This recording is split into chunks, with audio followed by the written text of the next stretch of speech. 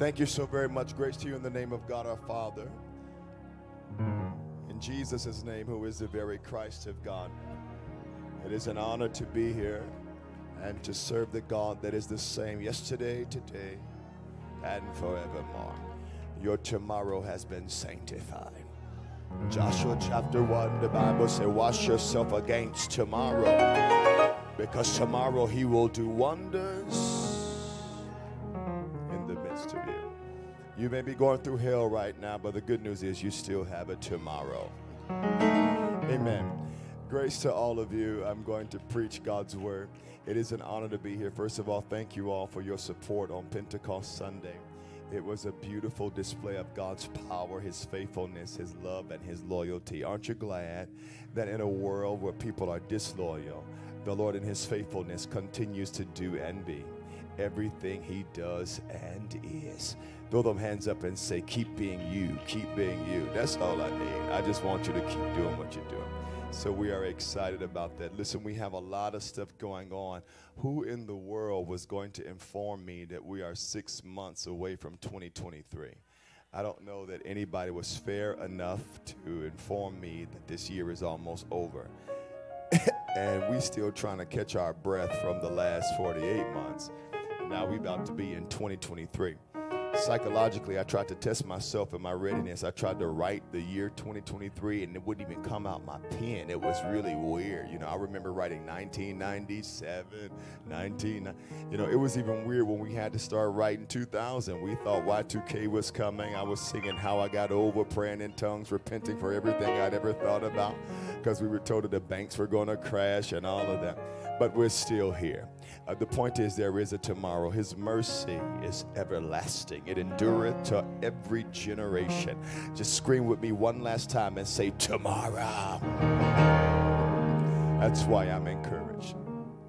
Hallelujah. It's about tomorrow for me. Glory. Ain't got nothing to do with today. It's all about tomorrow. Hallelujah. Bless his name. Okay, so we're in a series called Why Church. Next Sunday is Father's Day, and I know y'all shysty. You know, y'all pack out the churches with your roses and your hats for Mother's Day.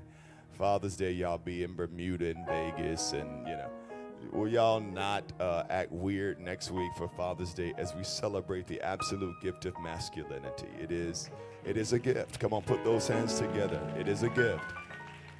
God calls men to be women, and he designed men to be men and women to be women. Forgive me. He separates them unto their identity and their assignment for his cause. And so we're not just celebrating those of you that have been natural fathers, but brothers and husbands. And I think we need to celebrate the uncle, not to go on a rampage, but we're in a generation that don't even have good uncles no more. I mean, my God. I can't remember the last time I talked to somebody who talked to their granddad. So we need to celebrate the species, the breed, the type, and kind that is called man. And we need to honor them and make sure that God continues the manhood story. Adam means man. But I'm after the second Adam, the second man. His name is Jesus the Christ. And I'd much rather live my life like him than anybody else, all right? So we're excited about Father's Day. Don't y'all stay at home and go to brunch and be full of mimosas and telling your mama Happy Father's Day. That's dysfunctional, okay? You tell I said it. That's dysfunctional. All right, we're in a series called Why Church, and I'm plowing through this for the rest of this season because I really do feel like I'm not convincing and nor persuading. What I'm doing is representing a paradigm of why the church is still necessary. God's trying to pull y'all off y'all phones into the power of the local church. And we have to reconsider where we are, what we think, what we believe. And so I have a very unique word from the Lord today. It will bless some of you. It will convict others of you. It will heal others of you. It will offend others of you. If you're watching me on live stream, be prepared today to replay, repeat, rehearse a lot of what I say, because I'm coming for your jugular. In the book of Galatians, chapter 5, we're going to have a very interesting discussion. Last week I taught and asserted that you did not have to earn anything from God. You don't have it in you to earn it. On your best day, your righteousness is like a filthy rag. You could get a great report card, straight A's, and do it all in your power, in your strength, and in your effort. But if you use it as a resume to show to God why you deserve whatever he's going to do for you, it converts itself into pride. Pride is your impression with what you can do without God, what you can be without God, where you can go without him, in your talent and your skill and your potential. And so today is going to be very, very opposite, because I have a principle to introduce to you that you should live your life by on forever. Now, warning, this is not PG-13, Dr. Gordon. This is going to be something you're going to have to study and debate and reason with. You will have to go through your own detox before you talk to it about your friends and your family members, because it's going to be something that we saw in plain sight. We just choose to ignore for the sake of our own comfort. Galatians chapter 5, verse 11. And I'm reading this in the King James Version. When you're there, say, I'm there. If you're not there, say, wait on me. Now, I bet you them 3 wait on me's have Androids. I'm thoroughly convinced that that green has had y'all in delay. But those of us that are of the blue kind, put those hands together for all right. Ooh, y'all, I don't have a preach back church this morning, boy.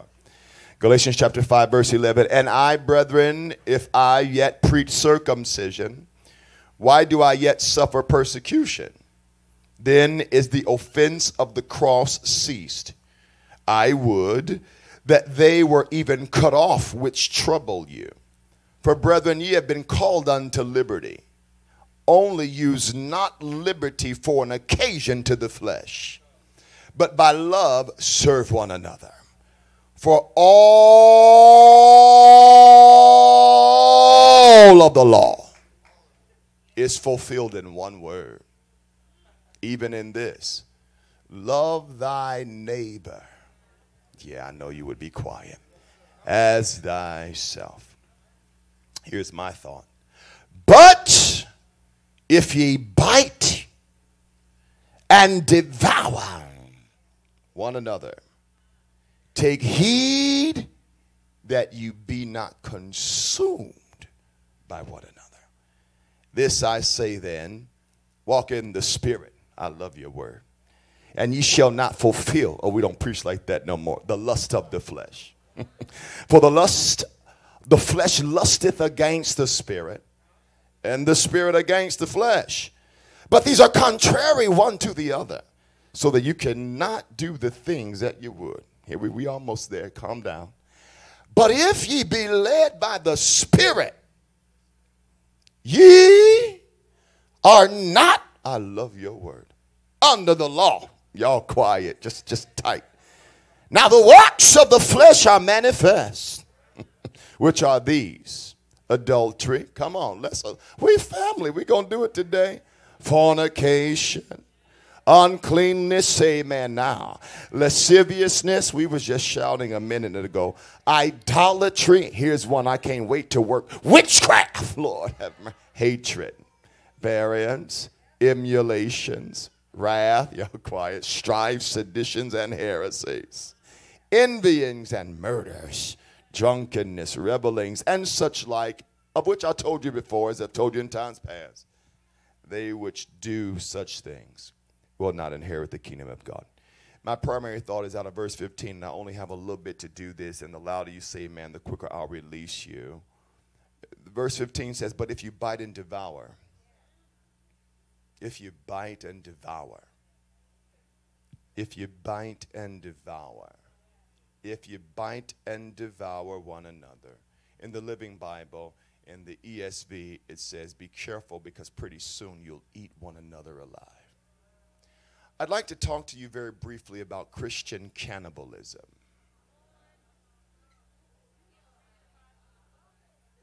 I'll say it again.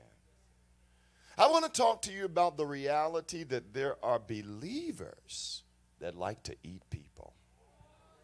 Yeah. And the silence and the awkwardness in the room is because you want to take the position of Agent Starling. You're the victim. But the real truth is I'm talking to Dr. Hannibal.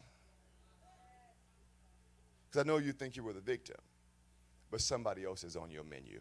In Galatians chapter 5, this letter is written by Paul the Apostle to a network of churches, as it were, stay with me, in the region of Galatia. And the reason this is significant is because Paul never had a stationary pastoral assignment. Now, that doesn't sound real deep to you, but I'm going to tell you why that means something emotionally and relationally. When a set man and or a set woman or a set anything establishes a platform in front of a people, they develop, as it were, a connection to their needs. Scream yes. An understanding of their pain. Say yes. The technical term is altruism. It's empathy. It's a chemical attachment. It is a biochemical attachment to what you need, and they become providers. They're not just communicators and teachers and expositors.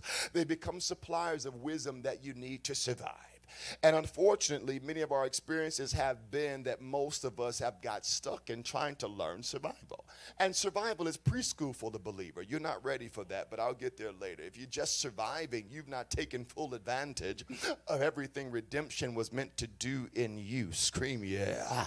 And so Paul has this challenge of networking and migrating, and some would call it meandering, others would call it wandering, between a network of churches from different backgrounds. Now, the reason that that's important is because you're not just sitting next to somebody with nice shoes and nice clothes. You're sitting next to a background. Now, that doesn't mean much to you, but the problem is when you try to relate to and love and understand people whose background you don't comprehend, what happens is you're going to misunderstand everything they say and everything they do. You're going to be committed to misunderstanding because you didn't have the love depth, watch me, to try to conceptualize their background, to understand what and interpret, because love interprets. You don't have time for that. Love takes the time and is patient enough to decode and to unlock and to be patient. You can't tell me you love me and you're not patient. I'll get there later, because love is patient. Y'all don't like that. Love takes its time. It's not in a rush. That's flesh.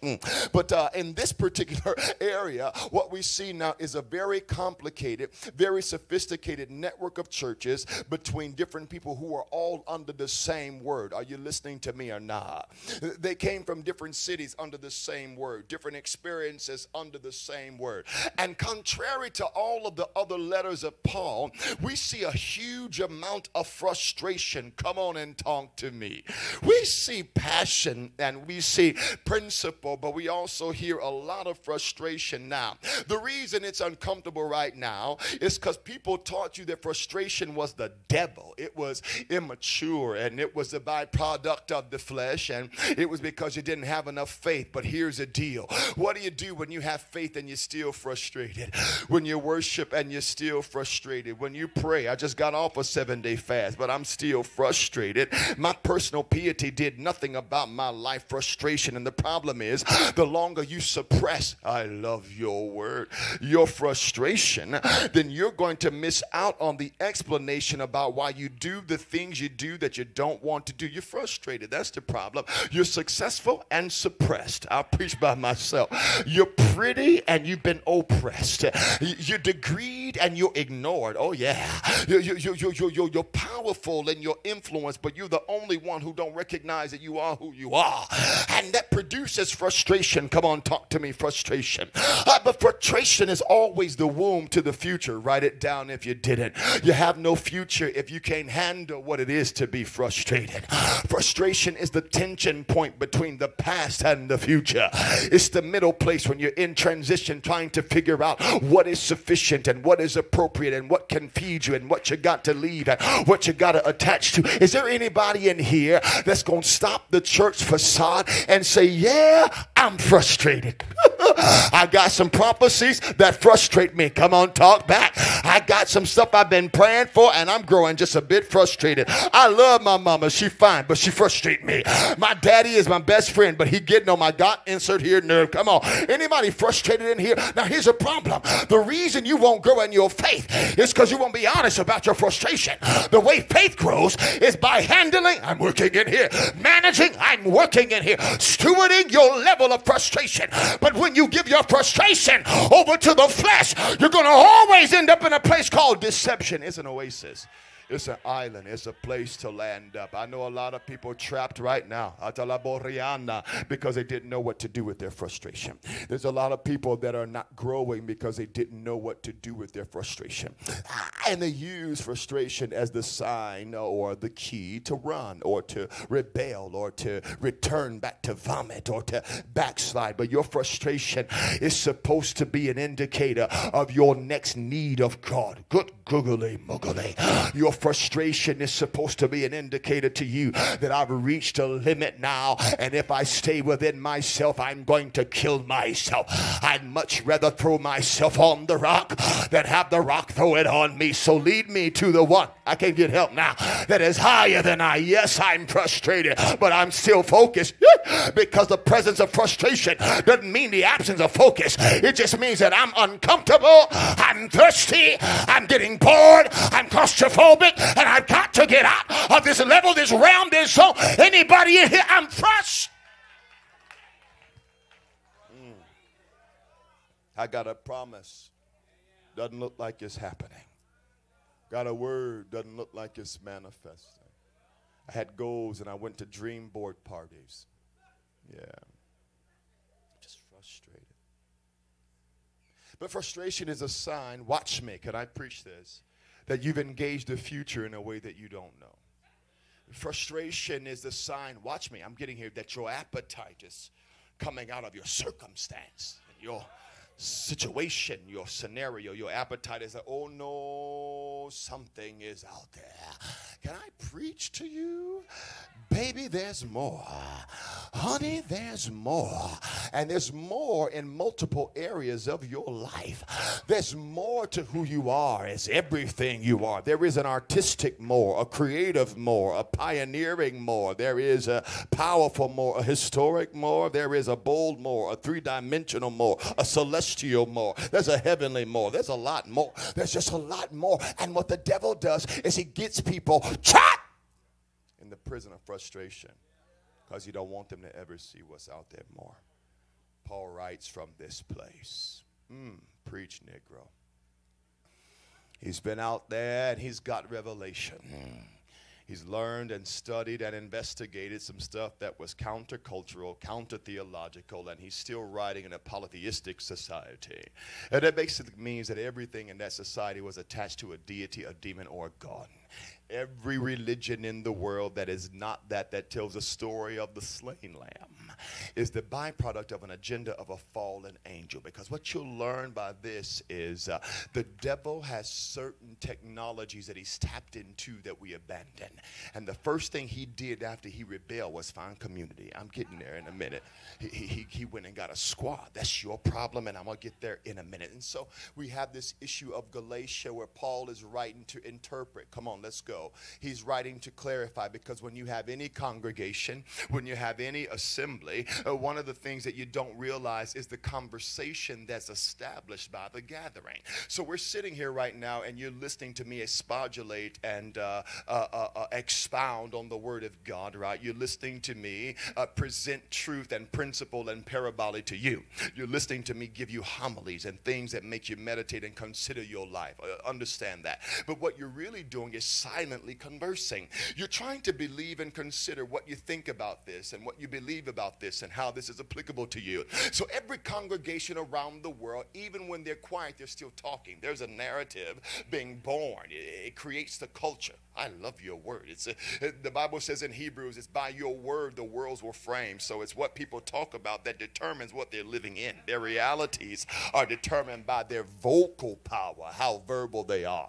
This is why men that are born to silent men always end up depressed. I'm not here to counsel you, but your verbalness, your vocalness, your ability to express and say, let there be and there was, is a God-given inheritance that God has given for every man to do. I can talk my way into it. I can talk my way out of it, but I'm not here to preach that. And so we have this principle now where Paul is trying to interpret and clarify. Now, just for historic reason, you know, this letter is written in this frustration of Paul, because Paul lives in this dualism. Come on, let's go and do some investigation. He lives in contradiction.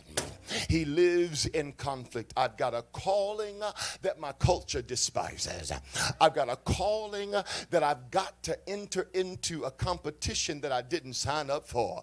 I've got a calling that other people have decided that I'm not qualified for. No, they don't know my mother. Come on, I'm working in here. They have no clue what I've lost and what I've suffered, but they decided that they have become the executive board of the approval of my assignment. And so now, after Damascus and after Gamaliel and after Arabia, I got to go and talk to people who feel like they are the authenticators. Your word is life. The verifiers, the proof, the managers, the referees of what God called me to do. But the problem is, I got resurrected and called by Jesus that had died and got up.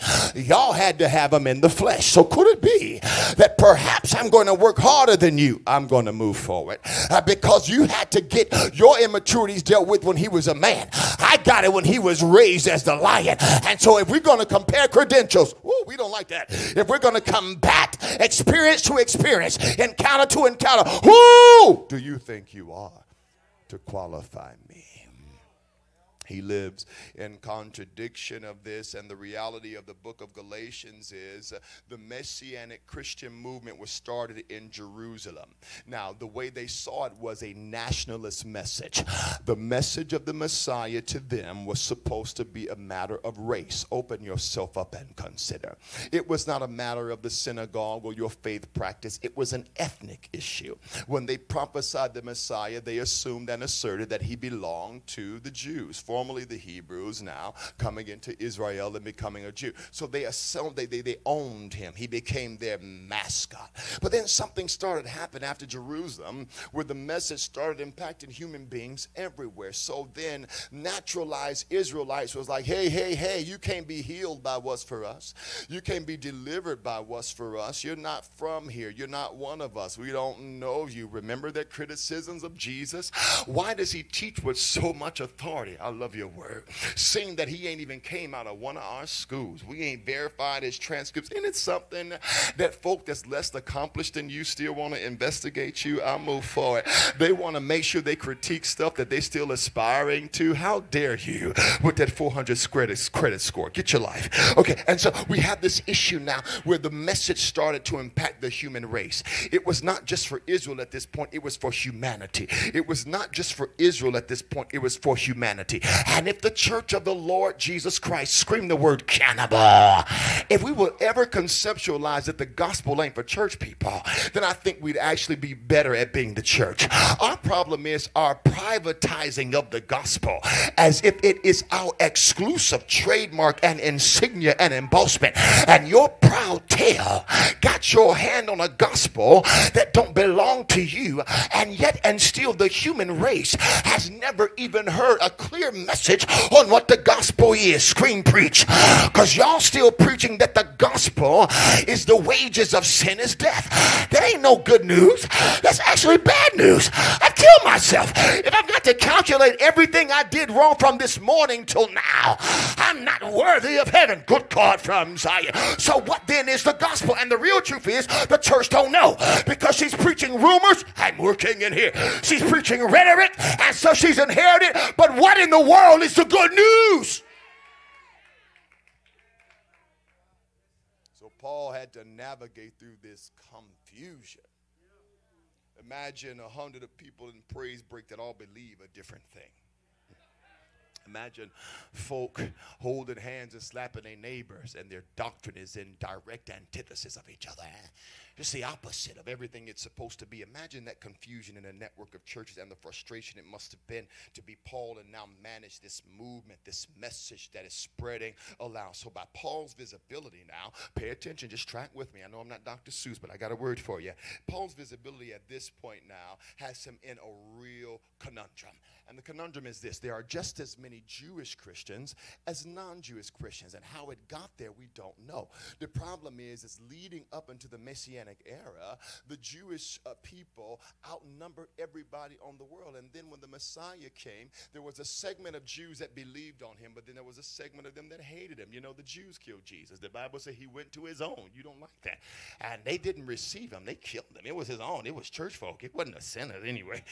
So, but by the time he's raised now, there's just as many. The scene, the setting is the same. You got numeric equality in this. Now, this reality created a real debate. This is background. I'm going to make you shout in a minute. It created a debate in Acts 15. Here's why. Historically, because the chosen people of God were an ethnic group, here's what happened. Paul, after he got called by God, he felt the need to go to the other apostles. This is one regime having a conversation with the next. This is one mentality having to have a new one reconsider and reevaluate. There was a debate and a discussion that was held in humility and honor, and he went to the 12, and James mitigated this. My God. And what happened was Peter and the rest of the apostles agreed. Scream yes. And they agreed because Paul's position was, hey, if I'm going to keep preaching circumcision as if that is the way, I'm getting to my point, as if that is the way, the pattern, the route to salvation, then what's going to happen is I've got to revive and resuscitate the law of Moses. Listen to me. And I've got to make, are you listening now? I've got to make the law of Moses superior to the gospel of Jesus. And that's the problem with a lot of church people today. We cannot differentiate the message of Moses and the message of Jesus. And y'all love y'all some Moses. But how you feel about the fact that you're going to meet him in heaven? He didn't die for you. He didn't give his blood up for you. He was not the lamb. He was a prophet. And what he was a forerunner to the Messiah's message in the earth. But y'all know more about Moses than you do know about the Messiah. You know more about the 10 Commandments than the gospel of the kingdom. You fight casting out devils, but will preach that Decalogue as if it gets you salvation. But Jesus said, you read the scriptures because you think in them you find eternal life. But they are they that speak of me. How you ain't gonna know him and preach Moses. Anyway, so you have this issue. He goes to the apostles. Are you with me? He goes to the apostles and they reach a settling. They come to a conclusion. And here go Peter, like many of you church people say, cannibal. Peter goes, and Peter is chilling, you know. He's adaptive. He's flexible. Many of you would call him a chameleon. Stay with me. Because when he's with the non-Jewish Christians, these are people that were not naturalized. Are you staying with me? These are people that were not natural Israeli or Hebrews or none of that descent. These were the Gentile Christians, right? When Peter was with them, he was turning up. He was mingling. They was going to Red Lobster, and they was chilling, and he didn't have questions about that. But then when the opposition came from the Jews, they showed up and they started questioning Peter about why he was sitting with them, why he was walking with them, and why he was at the table with them, and why he was drinking wine with them, and why he was on the dance floor with them. All of this comes up. And Paul said, you know what, Peter? You so fake. I wish you so phony. Where the heck is all that boldness now? You was walking on waters. Now you're going to be a wuss because church people are challenging you about the fact that you went to your brother's graduation. Church people are beating you up because your little brother is having a party because he just got out of jail and you dancing with him, and they're telling you that you're like the world. Come on, let's not be stupid now. Paul walked up to Peter and said, I appreciate your keys, your kingdom, your authority, but you're fake. You're a fraud. Just the other day, come on, let's go here. You were out there and you were doing a cha-cha slide. You was doing a booty hanger. You was doing everything you want to do, but now here these Negroes come in a collar and a robe, and here they come and you want to change up and switch up. Let me tell you something, baby. Be everything you is in front of me. Don't you put on no church costume, because that's not the one that need the healing. I don't need the church you to get delivered. I need the real you to get delivered. So don't change in front of. You be the devil that you are. You be as broken as you are. You be as weak and as honest if you are. Because if you're not honest, you're not getting healed. Peter, you're going to put on your robe now. When you was just at the bar last night. And the gospel was the gospel at the bar. Did it become a super gospel when it hit the church? So Paul confronts him. He calls him a hypocrite. He says, you fake. You anointed and fake. God, I got 20. You speak in tongues and phony. You hug people that you talk about. And you sis and bro people that you really want to sleep with. Let's go to church now. You had praise breaks for people you're pounding. I wish I had help now. Come on, New York City, let's go to church. I'm here to bust the devil open to the white meat. And when the grease is hot enough, the chicken will fry. And the devil is a chicken. I'm here right now to bind the powers of hell in the house. Shout hallelujah. Fake. Fake. This ain't no praise break, it's flirting. Fake. You don't want my number for counseling, you get lonely at night. Fake. Fake, fake, fake.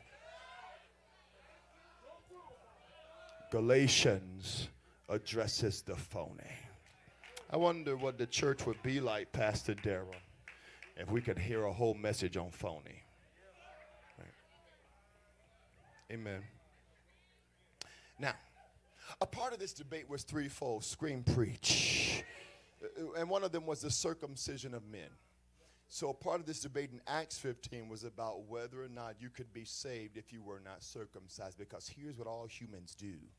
We weaponize histories against history, journeys against journeys, experience against experience. My reality is normal. Your experience is abnormal. That elevates me and gives me a superior standing against you. My pain is more profound. All you had to deal with was this and that. And when we get into that non-altruistic form of Christianity, which means that we only feel what we feel, the gospel has a limit. And then you get up in church talking about he reaches to the highest valley. Do you believe that? Because there's some people on the top of the mountain that need the blood.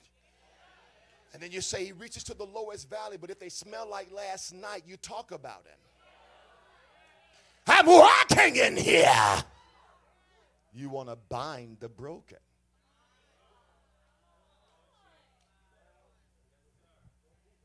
Right. So the circumcision of men. Their position against Peter was, how do you eat with men that are uncircumcised? I love you, Jesus. How do you sit down and get, they were so religious. They were mad at Peter for who he ate with. It was almost like they were so stupid. They thought that who you ate with controlled your salvation. Now, you laughing at that, but think about the stupidity you've been taught. Does who you eat with determine where you're spending eternity? How dumb is that? But because you've not devoted yourself to doctrine, what you do is you believe whatever authoritative narcissistic voice that has a mic in his hand that embosses this foolishness in you and gives you a continuing conversation called condemnation, where you can't even eat with your unsaved family without feeling like they're contagious.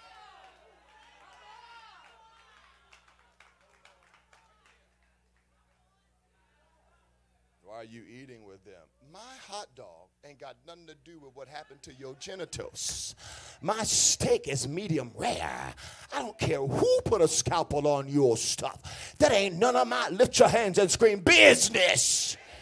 But people bound by the religious spirit, they carry a stethoscope, a measuring rod, a curriculum for who you are and who you are not. So you got this, and then you got eating kosher. Okay, I'm almost done. Then you got those that observe the Sabbath. And so the Jewish Christians felt like the non-Jewish Christians should have to get in the same way. They felt like if I had to labor for this, if I had to obey the Torah, if I had to have Moses is experiencing me, how do you get in by something as simple as faith?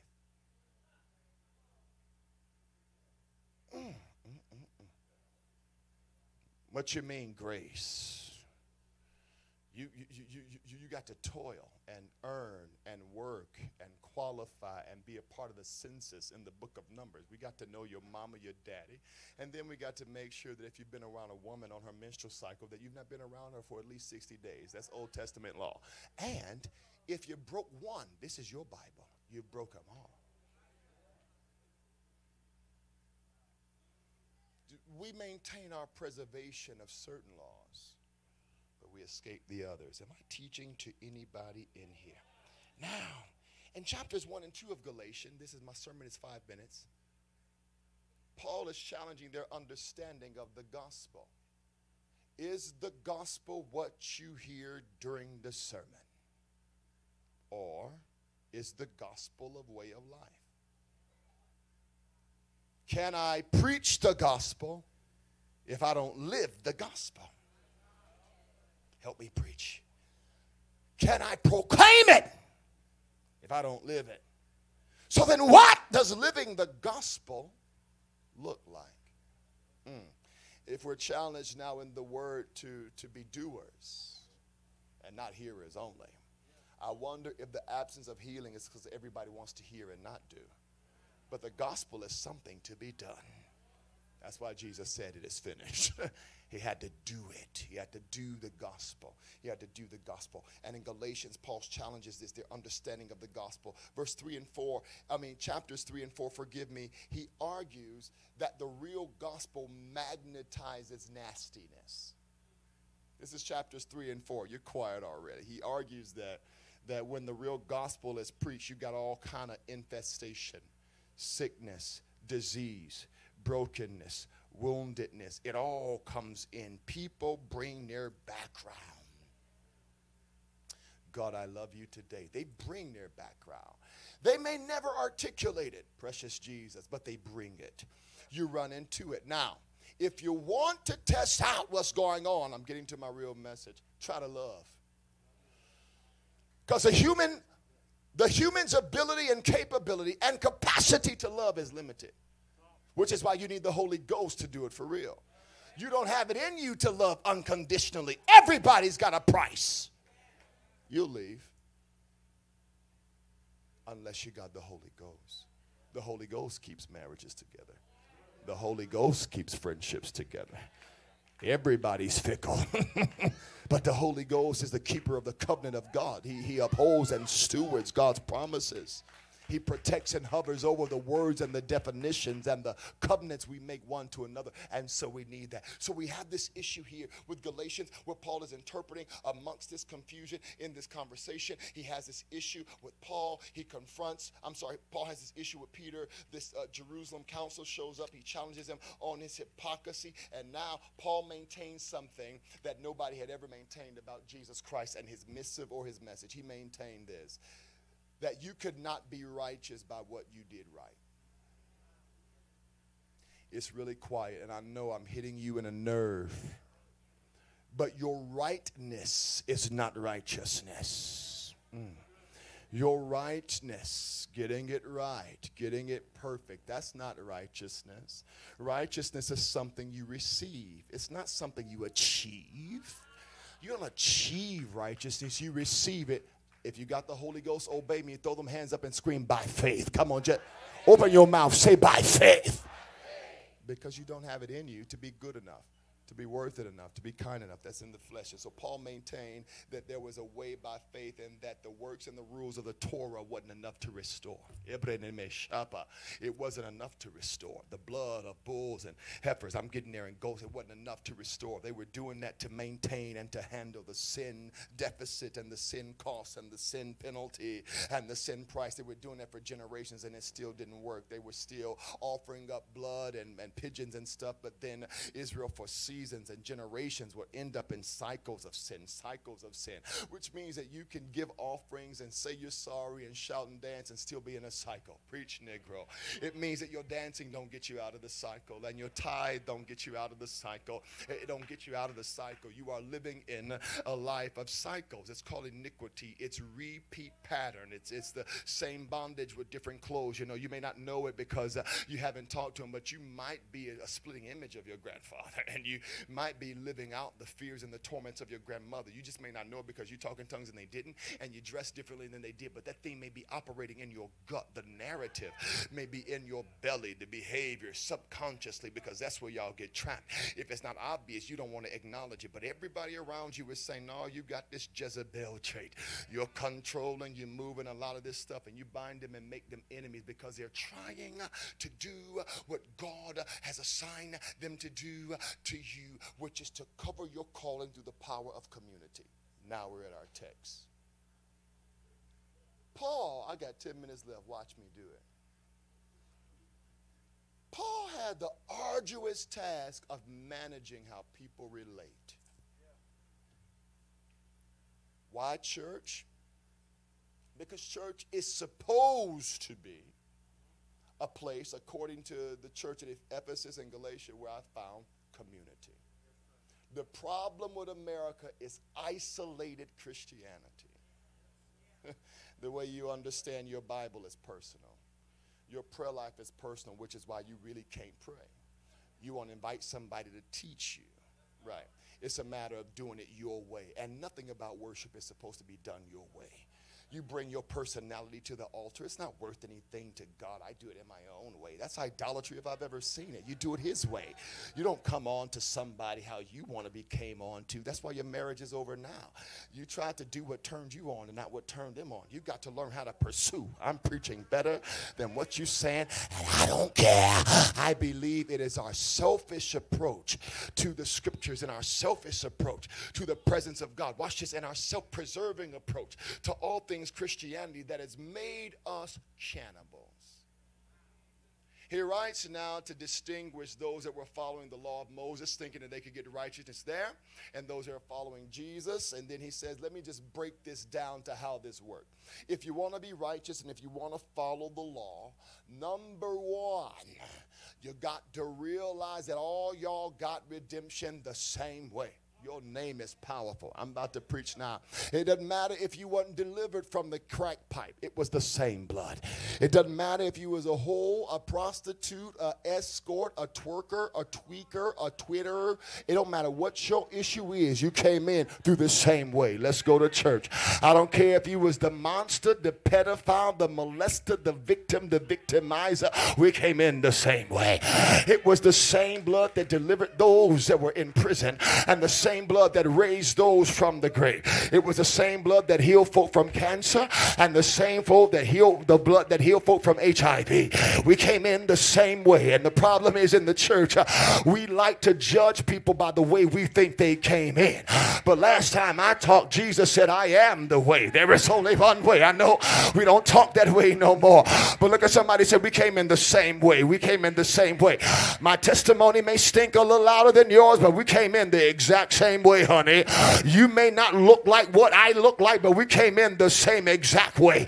You may have came in Baptist and I came in Methodist, but I'm telling you, we came in the same way. I don't know how I got here. I don't know how I got delivered, but trust me, we got called in the same way. Ask me how. Wherefore God has highly exalted him and have given him a name that is above every name, that at the name of Jesus every knee should bow and every tongue confess that Jesus, I wish I had a church here, is, they won't help me now, to the glory of God the Father. Throw your hands up and say the same way. Oh, there are not multiple entrances. Sit down. There are not multiple exits. You come in by the way of the Lamb. You live by the way of the Lamb. And so this was a different way to live. Please be seated. This was a different way to live now. Paul maintained that Christianity had to be lived out. It could not just be confessed and verbalized. You had to live out what you believe. Now we're going to go to a sensitive issue, and if you don't say amen, I'll throw this mic at you. You got to live out what you believe. We know what you believe, watch me, not based upon what you say. What a pity. Because a large part of the church think that we can test what they believe by what they say. But the church is the most theatrical place on the planet. We've been brainwashed to say stuff that we ain't believed it. Good God. I feel a chill now. I know you want me to turn my plow. No, we just repeat things. We're parrots. We have no personal experience. We just say what we're told to say and do what we're told to do. And don't be a black person. And because we got the yes a massa, yes a passa spirit, where whatever comes from the pulpit is law. We're not going to investigate it. Come on, let's go and bust the devil open. We're not going to even take notes. We just want you to hurry up and tune up so we can go and get fat and full afterward. But then something happens when you get disturbed, interrupted. You see God, and God reaches for you, or your bondage exceeds the level of revelation that's coming from that mic. I love your word. Your darkness is deeper from the declaration that's coming from that microphone. And now you got to live in a hunger, a thirst, a want, a desire, and you don't know what to do. And Paul said you can't claim soldier status without relationship to an army. You're only a soldier in your mind. But what makes the soldier is the army. What makes the soldier is the army. I'll take my time. What makes the soldier is the army. What makes the soldier is the army. The soldier does not make the army. You are recruited. You are drafted. You are trained. Your mind is changed. You are isolated from your norms. I wish I had help. You are brought amongst people with similar disciplines. But here's the deal. Even your disciplines can be deceptive if they are not born from devotion. Only trust disciplines that are born from your pursuit of God. If you just want to be a better person and just want to make more money and just want to get ahead in life, those disciplines don't have the endurance that they need to mature you. I'm working in here to grow you.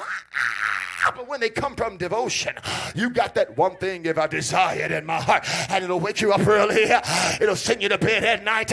It'll make you drink your water. It'll help you change your number. It'll help you leave where you need to leave. I want to know, is there a soldier in here? Oh, yeah, you weak today. I said, is there no living soldier in here where I went to worship and God gave me wisdom and I adjusted my life? You ain't no soldier because you're too punk to say yes, sir. Amen. So he deals with this. I want to know, based upon my text, which is verse 15, who's fighting with you? Because a major part, here is my message, 4 minutes. Thank you for your graciousness. A major part of our fundamental Christian faith, according to Galatians 5, is not just the fruit of the Spirit, it's the doctrine of community.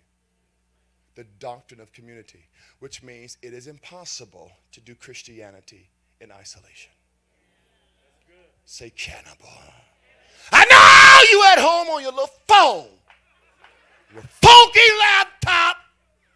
You digital, but your deliverance ain't. Your destiny ain't. Your future ain't. Your prophecy ain't digital. In the name of Jesus, pull this idol down in Jesus' name. Sorry. The doctrine of community. Now, let's go a little deeper. I got 3 minutes to do it.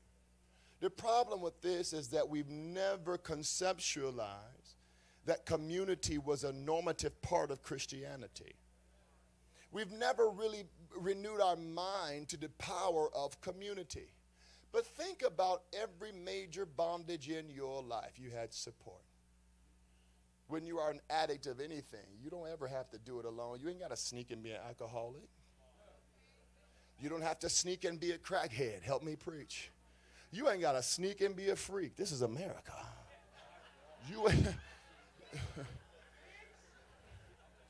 You ain't got to sneak and be Bishop Ho no more. You can have one church in multiple locations and several babies, mamas, and all of them, and we know it. But the problem is Christianity in isolation leads to deception. Because now you've privatized your understanding of the scriptures, your accountability to the word. Even biblical investigation was meant to be a joint effort. What do we see here? What does this mean? And so we have a real issue when we're dealing with this. And now that we get here, not only do I want to know, according to Galatians 5, not only do I want to know who's fighting with you, I want to know who's teaching you to fight. Because if you're a sergeant but you have no general, there are wars that's going to wear you out, and they're coming faster than you're ready for.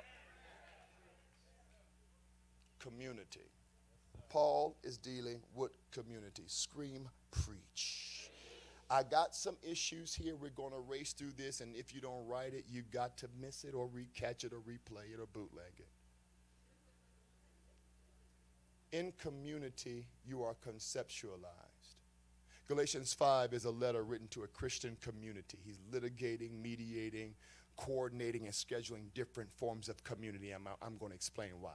Without community, we can't even conceptualize you. That's the immediate interaction. So we've got Jewish Christians and non-Jewish Christians trying to build scream community. And so obviously that produces a lot of conflict, right? Because you don't have my journey, I don't have yours. I was taught this, you were taught that. Your mama said this, your mama said that. I can do this, you can, blah, blah, I can eat that. Even down to where we got to go to eat. Because if I'm a Jewish Christian, you're a non-Jewish Christian, I want to go somewhere that got pig and beef and all that. You want to go somewhere else. So even those social challenges, and so we can't even conceptualize you. That means, who are you in seed form? Conceptualizing you is important. Come on, open up and let me help you. There's a lot of people that left you or abandoned you and are not loyal to you because they cannot conceptualize you. That means make a healthy initial assessment of who you are, where you are, what you need, and if I can be of profit to you. That's concept. You are a concept. I understand you at concept. She seems nice. He seems cool. I could hang out with her at concept, but are you building a covenant off a concept? Do you have covenant expectation out of conceptual relationships? People that's not even committed to investigating you. Come on, let's go. Now, I'm talking to you about how to identify cannibals. And one of the things you'll notice is that they'll stop at seed form. They'll judge you at seed form because real relationships, especially in the adult place, scream preach, it requires more patience. We're not going on prom. We're not going on prom. We're going to weather the storms of life, and we're going to endure, and we're going to put in the work. But when people stop at your concept, watch me, and they establish an attachment to who you are conceptually, you can't evolve. You can't grow. They are insulted by your growth. I'll preach by myself. They are offended by your changes.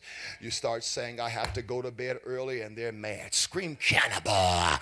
You tell them I can't go on that trip because I'm trying to be more frugal with my money. And they're like, oh, you doing too much. No. If your change offends them, they are not in covenant with you. If your maturity makes them mad, they were never with you for the right.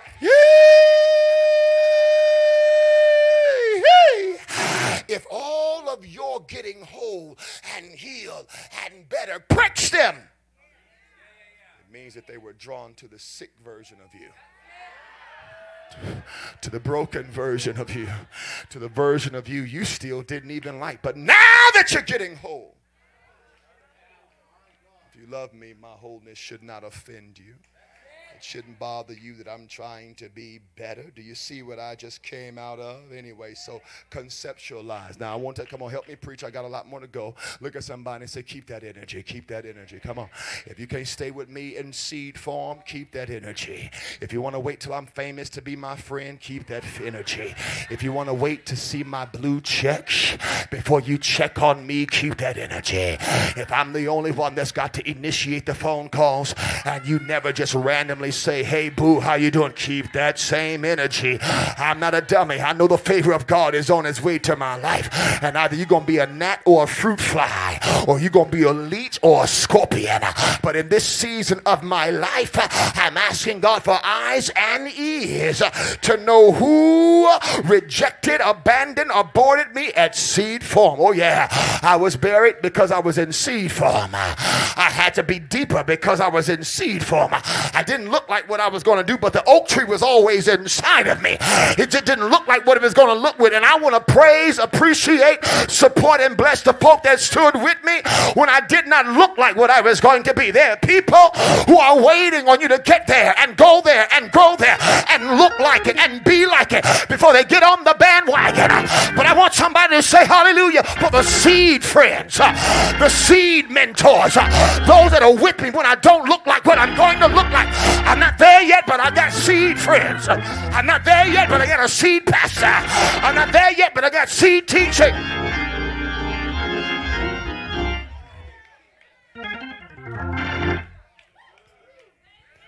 I'm conceptualized. I'm conceptualized. You might be sitting next to the next everything. History might be in the person that you shouted with. Come on. I bind familiarity off this house. You have no clue what you're sitting next to. You better not get used to me, baby. Because any day now, any day now, any day now, any day now, any moment now, any reason now, any opportunity now, God's getting ready. I said God's getting ready. Seed form, seed form. You want me when I got fruit. I thank God for those that stayed while it was a seed.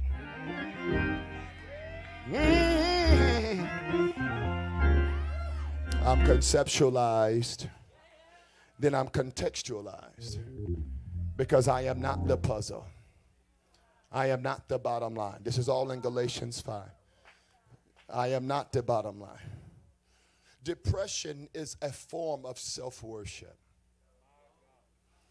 When it is not chemical and it's strictly in the realm of your emotions, it is a symptom of those that spend a lot of time thinking about themselves. It is an inversion of narcissism. If all you have to do is think about what's right, what's wrong, where you at, who you keeping up with, that's because you don't understand your context. You only don't make sense to those that you don't belong to. I'm talking about community. You're strange because you're not the missing piece. No puzzle makes sense without the piece. But if you ever forget that you're just a piece, and you start living and behaving like you're the puzzle, what's going to happen is everybody else in your circle is going to become a pawn to what you want to see in life. Talking about community. So then those that are not in community don't understand the piece they play, the role they play, contextualized. Number 3, I'm moving through this fast because I kind of want to scream. And not only in community are you contextualized, you are confronted. This is why a lot of you don't like community. Paul wrote this letter and this epistle to Galatia to confront them and to license them to confront others. You're quiet. When you get close to people, there is a realm of inevitable confrontation. Oh, Lord, today. Thought I had a church. And we love compliments. And we love praise. Oh, we're passive people. May I also add a passive-aggressive people. That's the whole concept of shade. I'll imply it because I don't have the unmitigated gall to say it. Thank you, Jesus. Amen. But confrontation is necessary for your character. I feel like preaching. People with the worst character have never been confronted. I look at people that cut up all the time like nobody really loves you. Because somebody should have told you had lipstick on your teeth, or that dress didn't look good, or your pants were too tight. Come on, let's go now. When you have bad character, I know it's because you got bad company. And I don't care how many cupcakes they buy you. I'm working in here. They can go out, buy you balloons if they're not confronting you. Y'all hear them church mice is shouting? Because we love cheerleaders. We don't want folk to confront us. We love people to applaud us. But when folks say, hey, you violated a rule, you were flirting, your wife is over there, and we all saw it, stupid. This is why so many husbands fail at husbandry. Why am I here? They try to do it by themselves. You will hear things from a man that you will never hear from your woman. And so a mature man needs to say, hey, stupid, you cannot be over there winking and wagging and flanking and hugging on women in the same church, because one thing women gonna do is talk to each other. I feel my help now. At some point, idiot, you gonna get caught. Sister so-and-so gonna tell sister so-and-so, and if God is God in all nations, you're gonna get caught up on the middle of the date. I'm here to tell you, the prophetic in this church don't just happen at the altar. Folk walk up on you while you walk.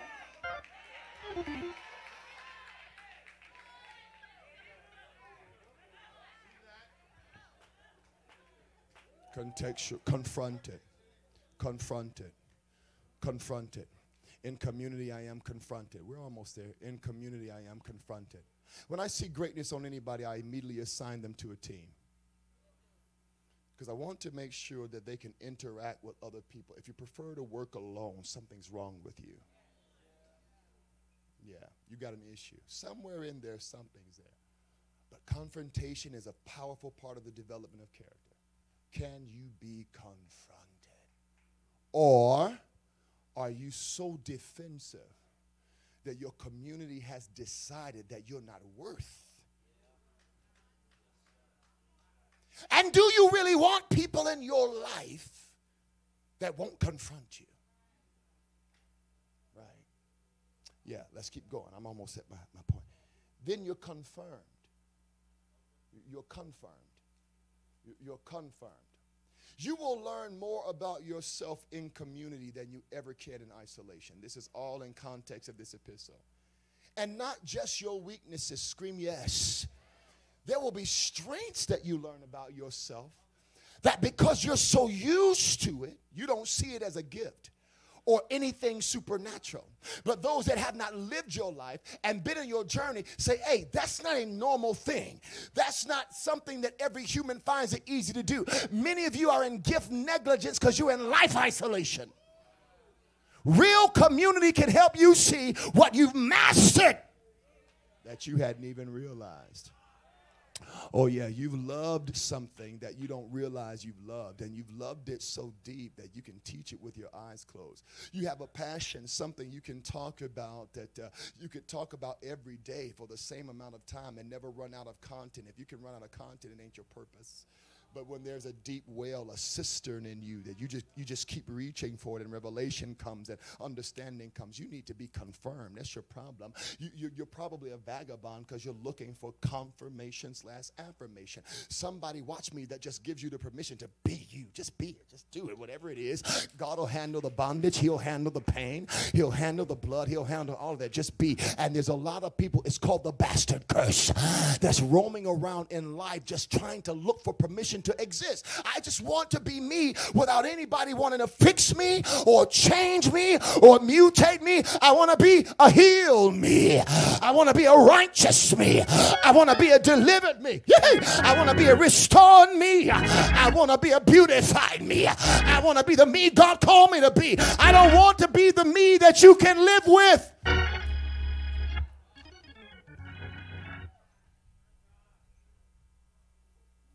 Then I can't really be me. You're challenged. I'm almost at my mystery. Endure this. Then you're challenged.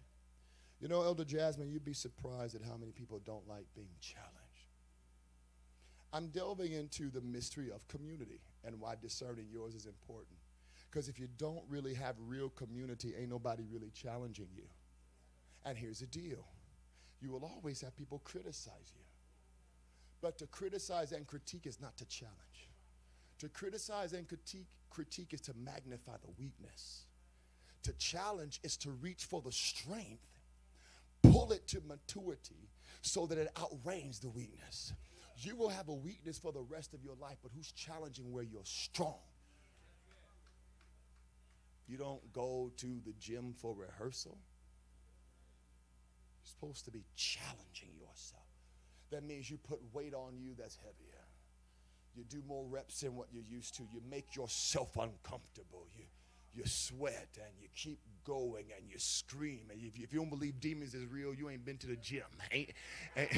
Ain't no greater demonic sounds like folk trying to lift weights. I'm telling you what I know. I'm like, all right now, all right, you lose him, turn him loose. You don't believe devils is real, you ain't had a real workout. All right now. You got to let him go. But you got to challenge yourself. We serve a generation that loves the anointing and hates reading. Loves singing, can't stand studying. They want to praise. They don't want to fast. They want a microphone. They don't want to wake up early in the morning and seek God before they scroll on their phone. priorities is all whacked up. They use marijuana to create because they think 420 got the power to pull out their potential and their creativity. Meanwhile, they only talk in tongues on Sunday morning. And he is the creator of creativity. Ain't no high like the Most High. The devil is a lie.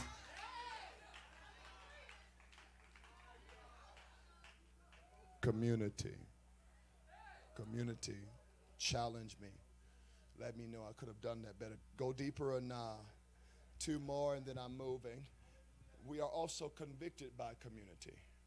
One of the things you'll know, that this is all in Paul's epistle, that you have the right community is your convictions deepen. If they decrease, you've got the wrong people around you. The right community is supposed to help you increase in your convictions. Here's why. They are sent to defend your future. So part of what that means is even if you feel it, even if you're right, even if you're justified, even if I understand it, I will not silently allow you to do it because I'm in defense of who you're supposed to be. Now you're quiet because you don't understand that conviction is a tool in the hand of the Holy Ghost. Conviction is the steering wheel that he moves when you could do what you want to do and he won't allow you. I got a couple of more points, John, but I want somebody to shout because of what he didn't allow you to do. Y'all lying.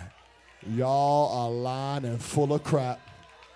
I want to hear somebody in the room that's like, Lord, I promise you if I could have gotten away with it, and if there wouldn't have been no proof, I would have done it immediately. I needed to medicate myself. Is there anybody here that thank God for what he convicted me of? He gave me gas, a chest pain, a bad ache, something got me out of there. Flee it, flee it. Yes, he did. Verse 13, 1 minute. Paul says, convicted. I'm crazy, but I've got convictions. Crazy is everywhere, but conviction is rare. And if you still got your conviction, if you failed last night and felt bad about it this morning, don't buy that. That ain't the devil, baby. That's God helping you hate the thing. To put a bad taste in your mouth so that you never go back. I wish I had somebody that's too convicted to return back to my old self, back to my old ways.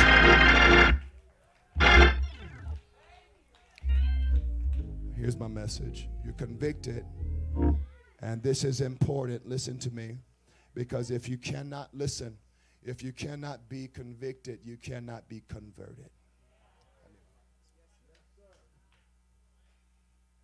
Peter, the enemy has sought to have you, that he would sift you as wheat. But I pray for you that your faith fail not. And when you're converted, he says this to an apostle.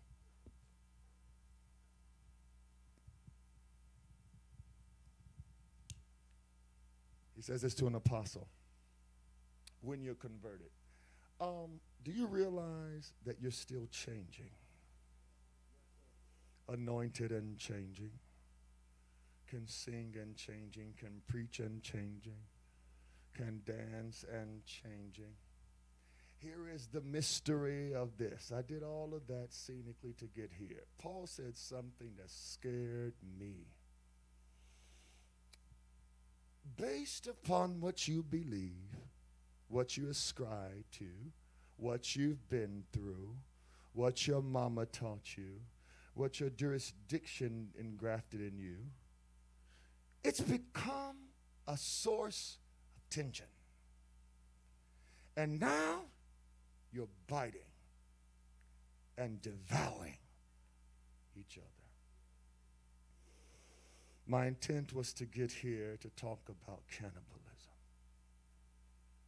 What does it mean when a person has gotten bit? And what does it mean to live devoured? Brittany, when David says stuff like, win the wicked, not if. Came upon me, they wanted to.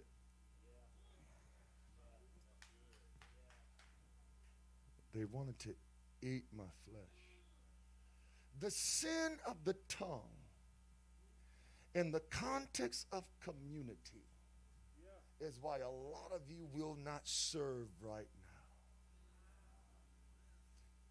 You are a victim of Christian cannibalism. How do Christians eat one another? It's simple. Words. Words. Words. Words. You lent them money and they disclosed your business. Words. You prophesied to them and they talked about your pain. Words. It's interesting how we can build whole congregations with a palate for personal pain. Y'all, you know what's stupid? There are people who have made whole careers off of broadcasting people's personal. Grown men and women who created careers off of talking about what's wrong with you and what hurts you and what you're not doing. And they call it news. It's entertaining because y'all have a palate for it. Now, Paul warns, all of this was important to me because of this one perspective. I wonder what he meant, chap, when he said, be careful. If you keep using all of this as your justification for why you can bite and devour one another. He said, be careful that you don't consume one another. In the Living Bible, in the ESV, he says, be careful that you don't eat them away. I wonder how many people refuse to return to the Christian faith because they're bleeding from a bite.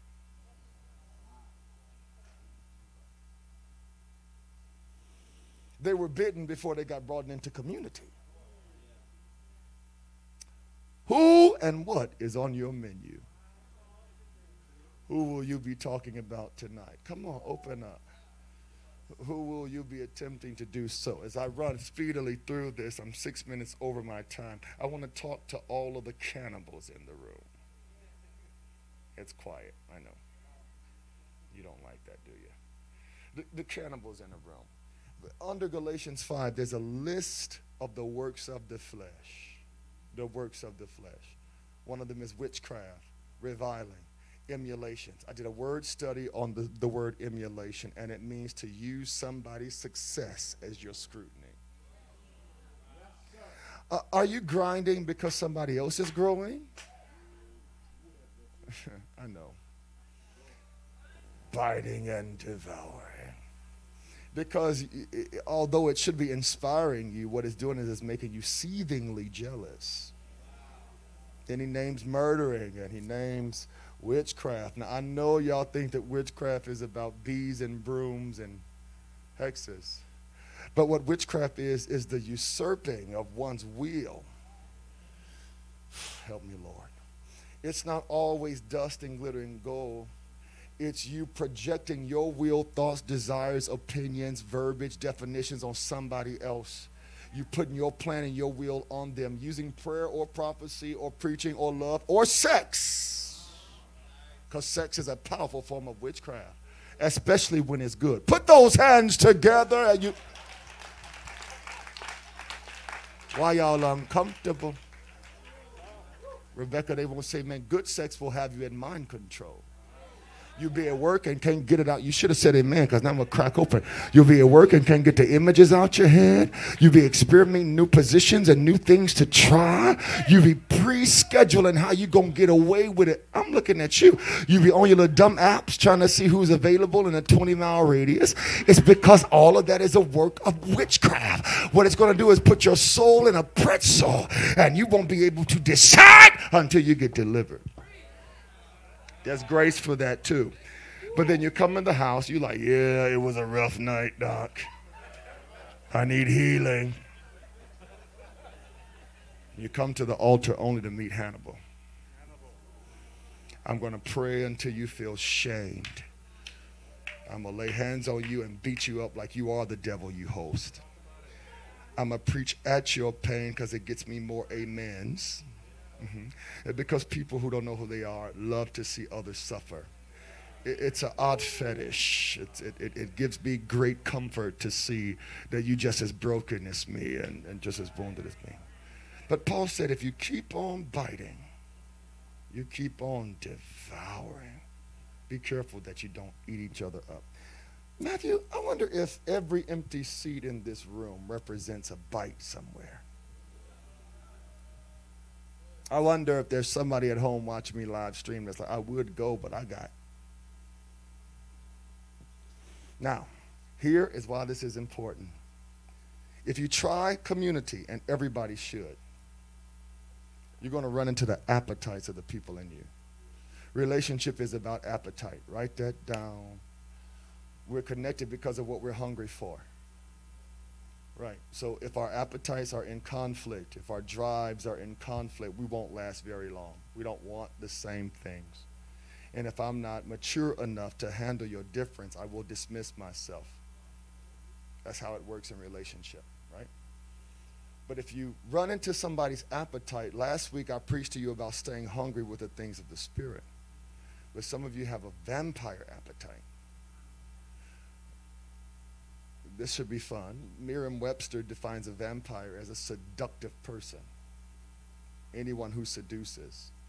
Pastors can be vampires. Friends can be vampires. It is very interesting. The story of Hannibal Lecter always intrigues me. And you look at this and you see this in Galatians 5 when Paul is like, be careful, stop biting and devouring one another. What I love is that all crazy don't look the same. You can master looking normal all you want, Dr. Lecter. You can have a great career, but that's survival. At some point, the truth about where your soul is going to be figured out. If somebody attempts to love you, they're going to run into that appetite. It's going to happen. It may take a month or a year, but we're going to run into what don't work in your heart. We're going to run into the fact that you don't have no more cheeks to turn. We're going to run into all of that. We're going to run into that. What I love is that he was intelligent, smart, scholarly, talented, accomplished, but he still had an appetite for the blood of other humans. Is that you? Do you prophesy and then gossip about what you prophesied about?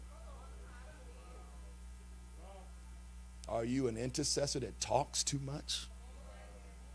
Oh, come on, open up. How do you trust an indiscriminate intercessor? Ma'am, God can't trust you with his files. Why should I entrust you with mine? An intercessor has to learn discretionary rights. I can know it and not say it. I can know it and not agree with it. And you can be it, and I can stand in vehement defiance to it, because I know that's the devil's plan and not God's. If I'm an intercessor, I'm not in agreement with what hell wants for you.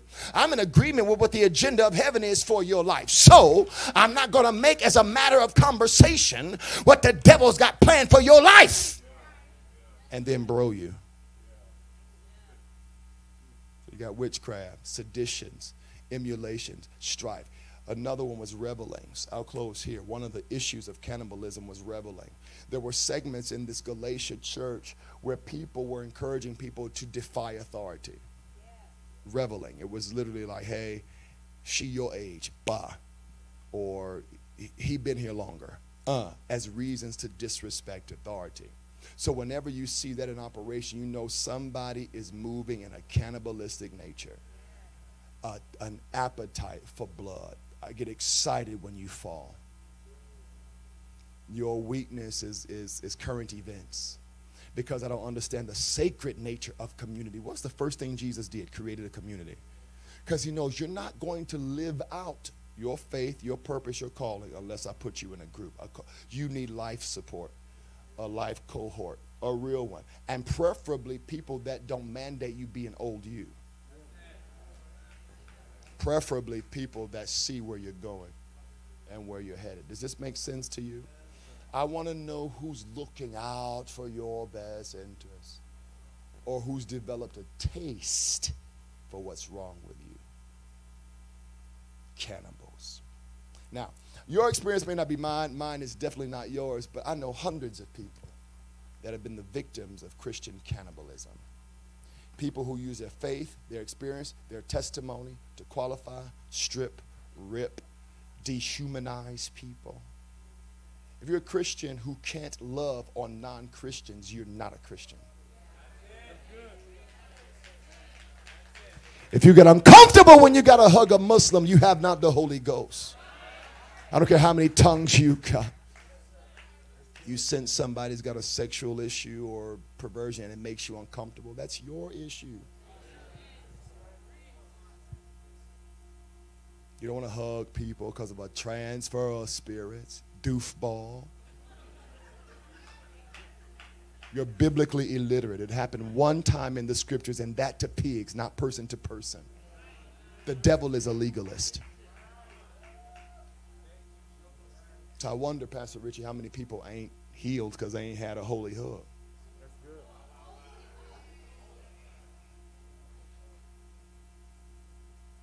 This is my point. We're going into a season, prophet, of detoxing people from their bite. Bleeding out because they've been bit. Yeah. It's right there in the scriptures. I didn't make it up. If you keep biting each other, you won't have one another. And if you won't have one another, because here's the real truth. Can we be real? Some of us are tired of being bit. And I know they preach and life coach you into thinking that everybody's replaceable.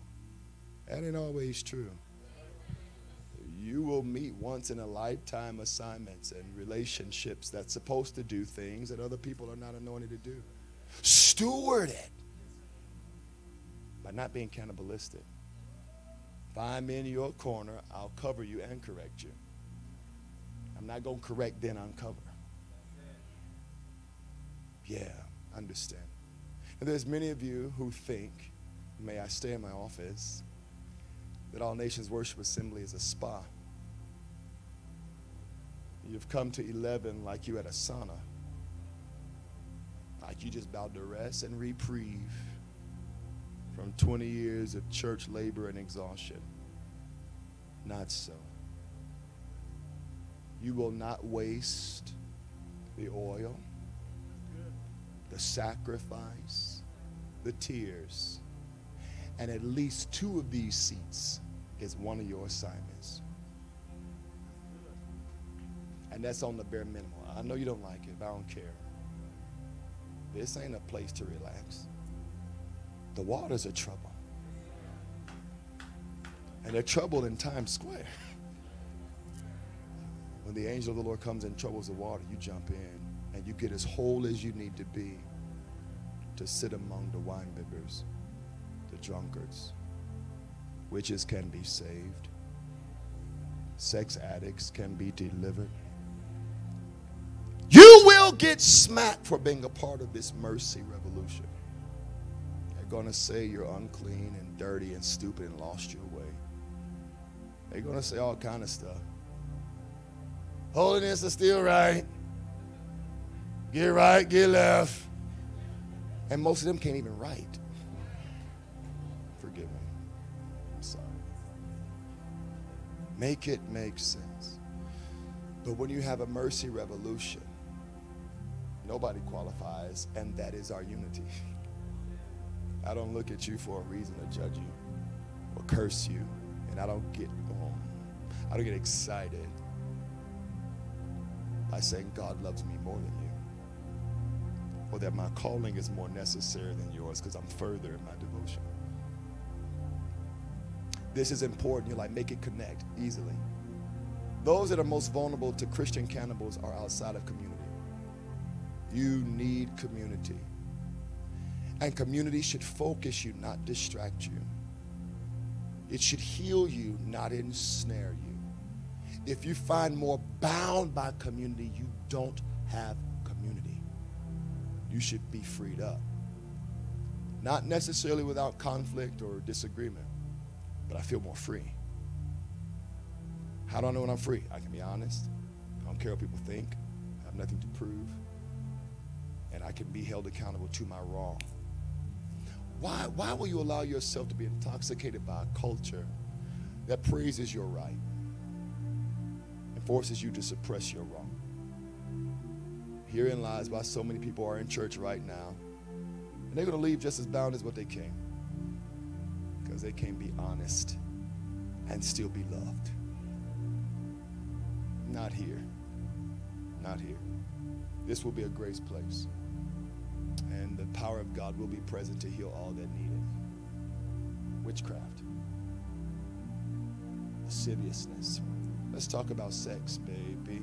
Let's talk about you and me. Let's talk about all the... Y'all can laugh? Girl, you're so serious. Lasciviousness is a word, and I did a word study this morning, Pastor Darren, on the etymology of the word lasciviousness. And what it means is body medicine. Now, when you translate it in the Bible word, it strictly translates as lust. I wonder if people who can't stop indiscriminate random sexual behavior understand that they're trying to medicate something. Don't tighten up. There's no such thing as casual sex. It involves your soul. Whew. So lasciviousness is the expression of a life in pain. And the body, write this down if you can, the body will express the decisions of the heart. So once the heart has made a decision that it's alone, it will use people. Once the heart has made a decision that nobody really can care or be there, that everybody's not to be trusted, it will go into the pleasure or the erotic realm of love, but it'll avoid the agape at all costs. Eros love is non-sacrificial love. It's physical pleasure. It's like what you feel with brownies. It's called oxytocin. It's a chemical that you have when you breastfeed or have sex. It permanently attaches you to something.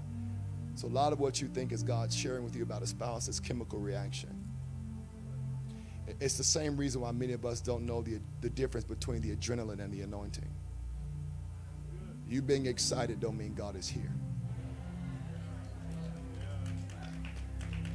And you being bored don't mean he's not.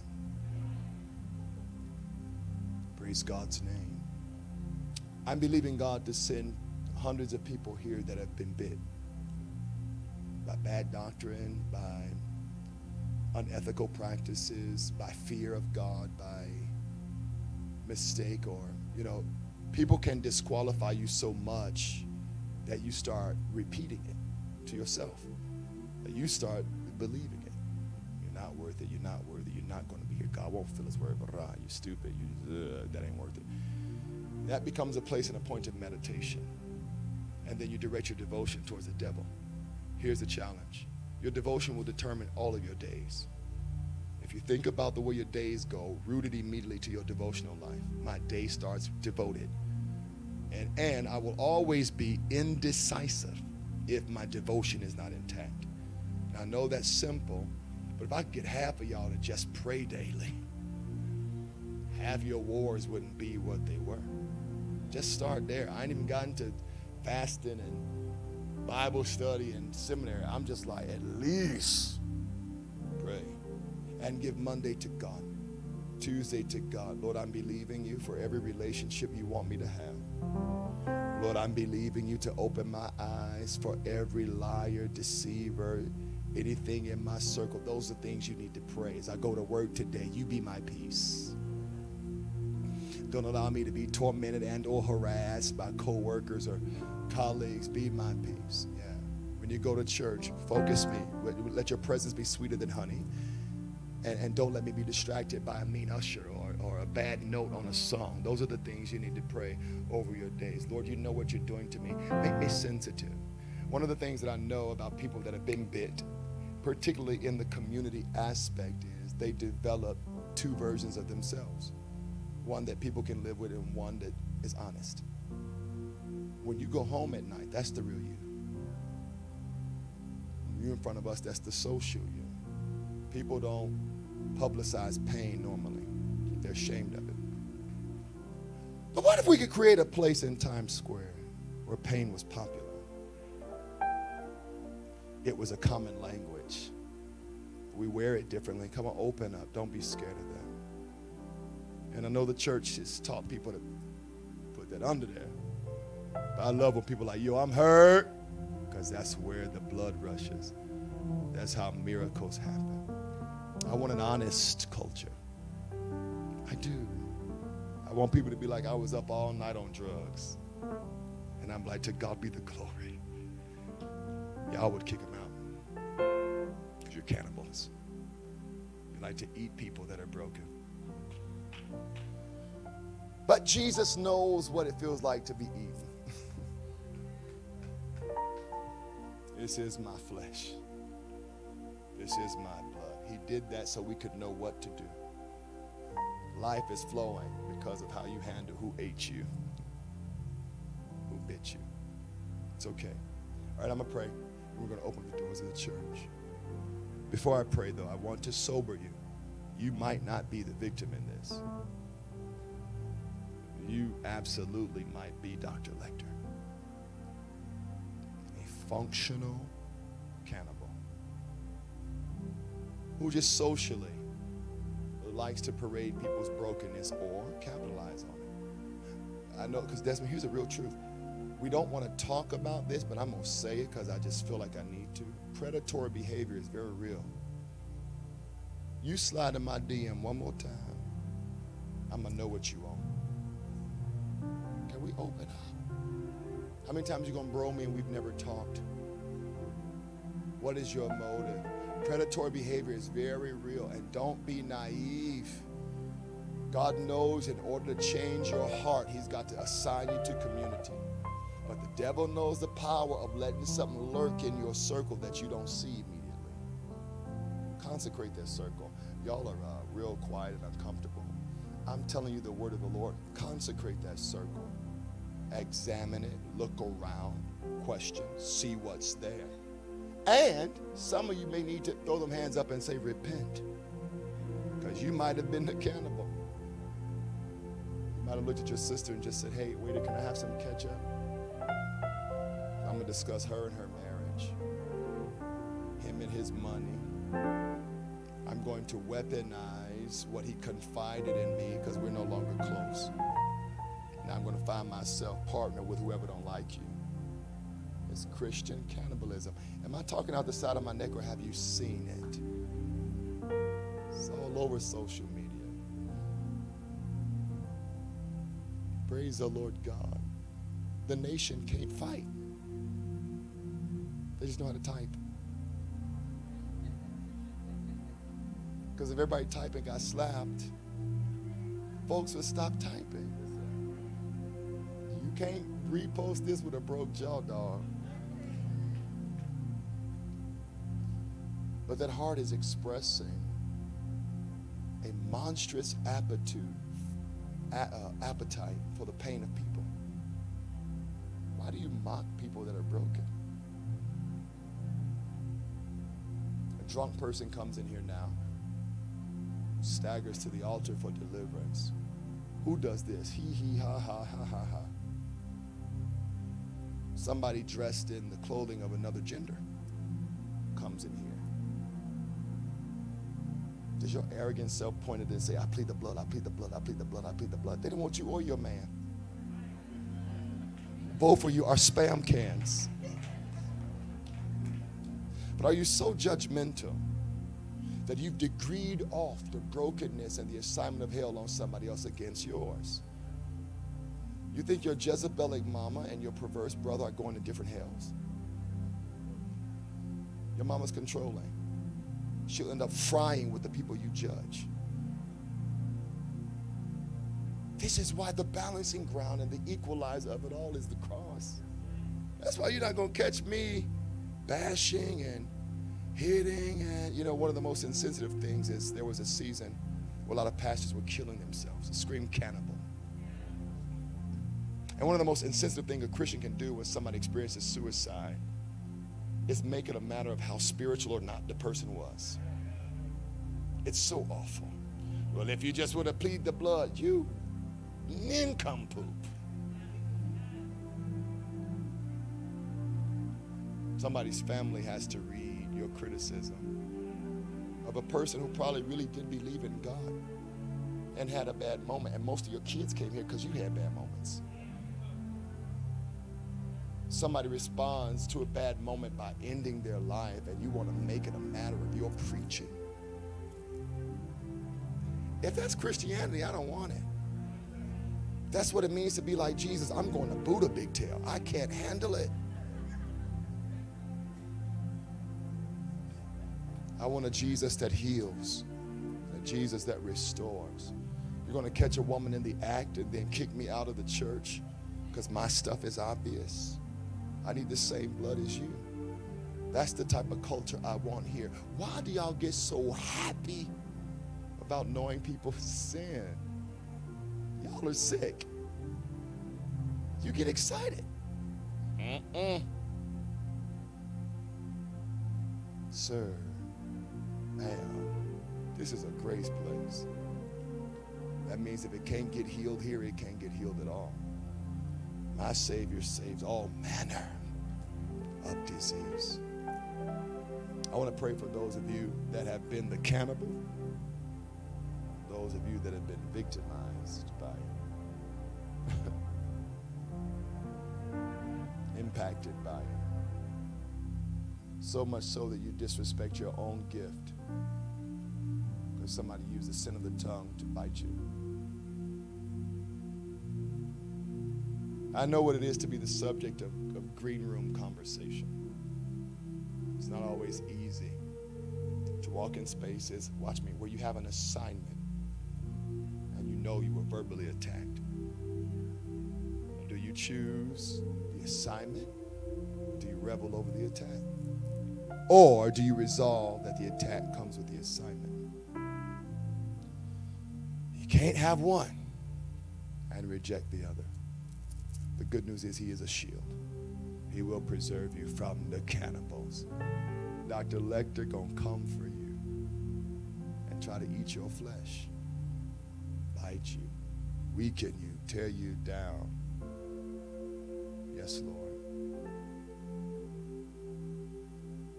Make you rehearse and meditate memories in your mind about who you are and what you are, what you're not, reminding you constantly of what you've not achieved yet. And you're bleeding out. Well, you need some healing. So it starts with honesty. This happened to me. Then, here's the fun part, guys. You get to start counting the apologies you owe instead of the ones you think you're due. That's grown for Christianity. I know you don't want to hear that. But the more whole you are, you have no problem with admitting, I was just trying to love, forgive me. I didn't know what I was doing. Is that wave at me if that's okay? Y'all look very uncomfortable with that. I know that's not churchy, but I'm trying to prevent you from becoming a vampire. Eating people. So-and-so got a divorce. You like repost the body. Bro, sis, what's in your closet? Mood and bad so-and's over. There's some secrets in there. Move them old dusty drawers over, sir. You got several possibilities in there. Hey, Nana, you wasn't always this clean. Come on. That's why staying to the cross is so important. Because you'll look at somebody in pain and not use your progress as pride. And I can pray for you because I used to be you. And I can labor with you and be tired because I wanted somebody to be tired for me. Where would your children be if somebody got tired for them? You got a baby that's on crystal meth. They come to the altar and somebody's like, I'm not getting up until this kid is free. Isn't that the goodness of God? Would you rather that or somebody tell them, you're not ready yet, baby, go back fast? I'll die. So I'm putting y'all on detox, yo. Crazy is everywhere. Compassion is not. I can find more crazy, and the nation has lost it. I can't find a lot of compassion because it's not something, unfortunately, that's a church motto. Rules, yeah. Dogma, yeah. Compassion, no.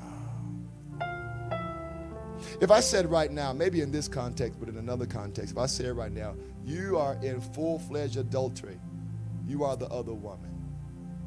You're in a relationship with a happily married man, and you envy him and his job and his wife and all of that, and you've aimed him. And if I said, stand up so you can receive ministry, I guarantee you, no one would have the bravery to do it. And I understand it, because church people will shame you. I smoke, but I ain't that. I drink, but I ain't that. I love me some good old porn, and let me just help you here since you're quiet. That's not a young people issue. I'm looking in the eyes of several of you that had a good time over the last couple of days. But it's by grace through faith. Your process don't have to be mine. Mine don't have to be yours. If you critique my outfit, I have to talk about your hair.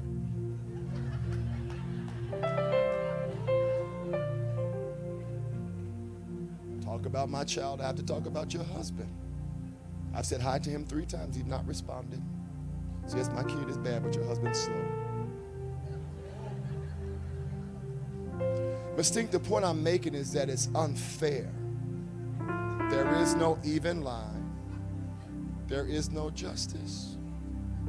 That man says, one more time.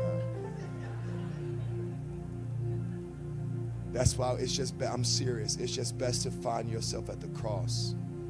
I don't do it that way, but I'm at the cross. You will never find another man of God in this city as a sermon topic of this pulpit. I know they do it because they ain't got nothing else to say. I am never making another ministry, another man of God, another view, the sermon topic of my pulpit.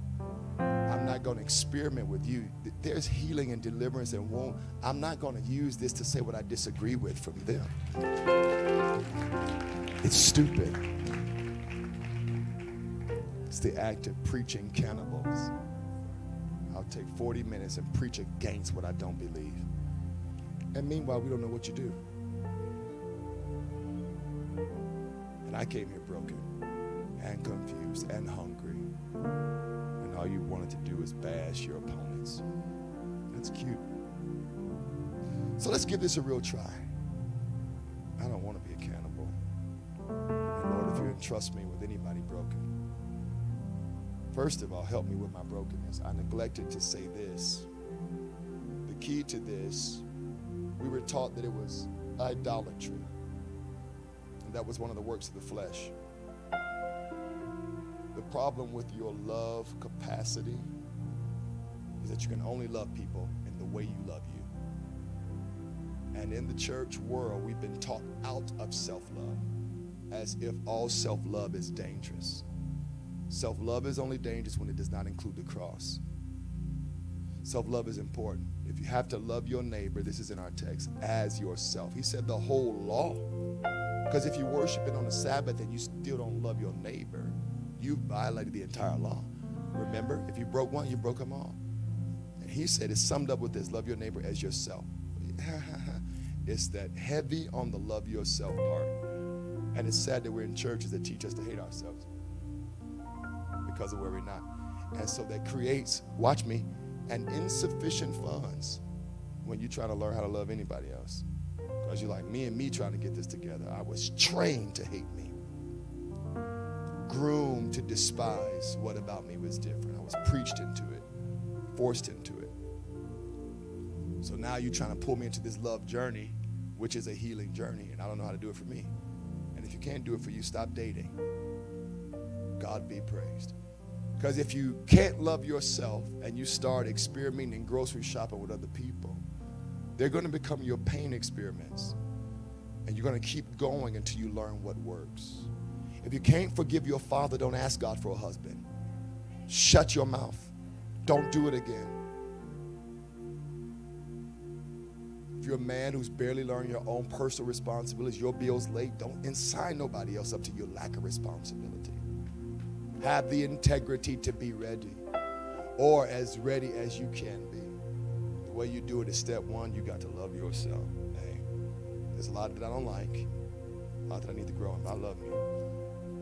This version, hey, glory, I love me. Changing and growing. Now, it's quiet because there's a lot of cannibals in here. Y'all love that. Y'all like, oh, girl. But what if people are acting out because of pain? And what happens the moment when you realize their pain is similar to yours? The only difference was your outfit.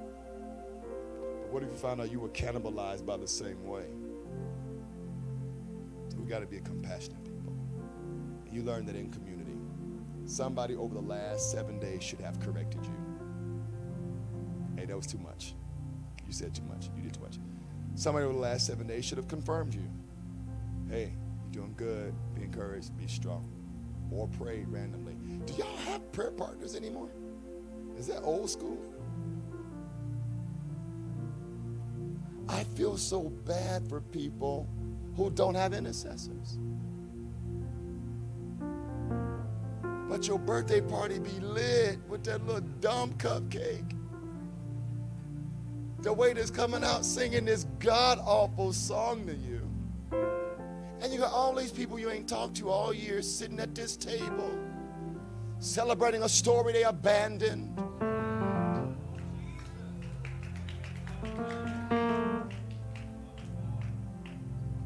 But what if you were the kind of a man or woman that could reach over at 2 in the morning and just call somebody and say, just pray, please. I'm about to do something stupid, just pray. I don't feel myself, just cry with me for a minute, please. We can't just join and be connected over bondage. I want to know if I can trust you with my war, my walk. Stand up, let me pray for your community.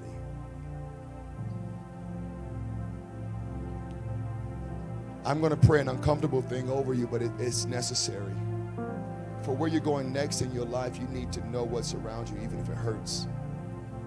I'm going to ask God, even if it hurts your feelings, show you. There's too much stuff to be done. You got too many regrets in your life. You need the right community. And when they come, as they form, you need to make sure ain't no cannibals around. What's a clue? They find that y'all mainly join over what they don't like about other people. That's not a commitment to you. That's common subject matter interest. Every time we talk, I got to know about up to date. We have people in our lives that would get offended if they didn't have recent drama. How could you not tell me that so-and-so had an abortion? And they made an issue of relational loyalty and not understanding the power of human discretion. And you don't know because it's not your business. And that's not me being secretive. It's me being a confidant. The enemy will use whatever you can't confide in another human as a basis of your torment. This is why the Bible says confess your faults, not sins. I don't know you to tell you all my sin list. David said, against thee and thee only. Clap your hands, it's private. But I can give you my faults and my flaws because I'm not committed to being perfect in your eyes. I don't want to perform. And if I have to perform, I'll dismiss myself from you. My real community is supposed to make sure they protect me from Hannibal and the cannibals. When you get verbally assaulted or attacked by your enemy or an enemy and it wins you, like it takes the breath out of you, my immediate correction, hear me, is not going to be for your adversary. I'm going to rebuke your corner. Here's why. Why are they louder than y'all? You see, if your adversaries have more to say about you than your supporters, your advocates, advocacy can break the authority of your adversary. The problem is y'all get attacked by enemies and friends go quiet. Just pray. One of the greatest lies I've ever heard in church is I'm praying for you. That's probably number 2 to I love you. Selah. God's about to send a lot of crazy stuff in here. I've seen it with my eyes. I've dreamt it. I've had visions. It's about to be some crazy stuff in here. It's going to be everything from church hats to tattooed tear ducts on their eyes to blue hair to piercings. And some of them will look unclean to you. And then you're going to have to be arrested like Peter was and a white sheet fell. Kill and eat. Don't ever call unclean. Because God never called anyone to be unclean. If they are unclean, it's not because he called them to be that way. He wants to clean everybody in their lives and their appetites and their motives, but it will not happen without community. You think about Muslims, the Bloods, the Crips, the Army. You're recruited into a manner of life and you're provided support to live it out. In many churches, we don't have the opportunity to live out what we've been taught. Community is how we do it. I'm tested by what I learned, by what I'm being groomed in, by my community. That means that if you don't want to be accountable, bring me. I'm me. The mountains melt like wax. Lord. God's about to do some things and construct your community. And he's going to do so to heal you from the power of Dr. Lecter. I'm sorting through stories that I'm hearing in the spirit right now, and I don't know whose is who, but I'll call it out as I feel led. But you can't use the pain of that experience to justify your disobedience to this next assignment. And we're in a season, it's fresh, of brand new assignments. Scream yes. But if you're still bleeding out, what's going to happen is you're going to lag in your obedience to the assignment. Okay? Now, in the assignment is your sanity. Now, I'm going to say this, and I'm not saying this to be professionally disrespectful. There's a lot of people losing their mind, not for chemical reasons. There's a lot of people losing their mind because they're not in their purpose. And when anything is not in the trajectory of purpose, mental anguish is inevitable. You're going to go crazy as long as you're committed to not being what you are. That's the only other destiny you have. When somebody says no to their nature, they go crazy. They lose it. And some people get stuck there, Bree. They live there for decades. Woulda, coulda, shoulda, and now, watch this. I feel the healing. The regret turns into a relational cancer. There's a lot of people that are relationally tumultuous and hazardous because they have so many regrets. And when they show up and try to be your friend or be your sister, you become the recipient of 20 plus years of regret. And so you can't win. Because when you win, watch me, what does it trigger? My regret. Yeah, we were just friends and sisters and brothers, but you won in an area that I feel like I lost. Now, so rather than celebrate you, I'm going to eat you. You're on the menu. And I'm going to go to your little dinner and celebrate you. Order my steak medium well. But then I'm going to text people that don't want what's good for you and say, I'm on my way. I'm getting out of this stupid party. You were just singing. I don't want to be honest. You just told me happy birthday. You understand what I'm saying? Cannibals. Awful. Kiss you on the cheek and turn around and be like, ooh, that heifer. You know what's funny? The time variant, Asia. It don't even be whole 60 seconds sometime. I've witnessed folk on the altar. Be healed. Be healed, be restored. Oh, she stank. Got it. So, on that altar, in that moment, by whose authority, in whose name, and under whose agenda were you just ministering? Now, if you will allow, I will be petty. Church is comedy. You will find never-ending material for laughter in church. I fight weekly to not laugh at many of you. The anointing comes and I get serious. But church is funny. Black funerals are funny. I think musicals are hilarious. I mean, I've seen some amazing things.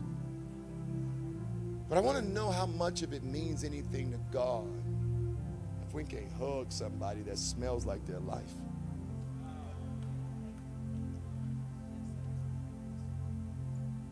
If I can't take off my red bottoms to labor with you, if it may mean your deliverance, or if I'm worried about creasing these boots that I couldn't afford to begin with, but I bought them to keep up with stuff. I'm talking about compassion. Compassion will bring stuff out of you that you didn't even know you have. When you're filled with the spirit of compassion, man, you'll think you was praying for 20 minutes. You'll be on your face for hours over problems that ain't even yours. It's compassion. Zeal for the house of the Lord that consumes. I'm concerned about the generation that's been eaten up, that's not here. Vexed about it, honestly. But it's produced a godly frustration.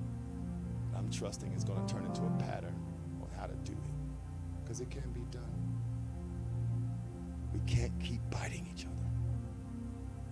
If you're getting divorced, I don't need the details. Many of you would be a better friend if you weren't so nosy. Yeah, you need to know, but why? Come on, can I just minister to you on this? It's about your community. You could be literally going through hell, abated in your strength, and the wrong community will make you feel weaker. The right community, even if they say something crazy to you, they're going to pull for your strength. Hey, this is what happened, but this is your potential, and I will hold you accountable to this, or get rid of me. I will be there for you in weakness, but I'm never going to come into agreement with you abasing yourself to a weaker version of who you've been through too much to do that, to go back to that, to retort to that. It's too much. You got cannibals around you, bro. Part of what they want to do is see you disobey God. Cannibals. Many of them are nice. They smile well.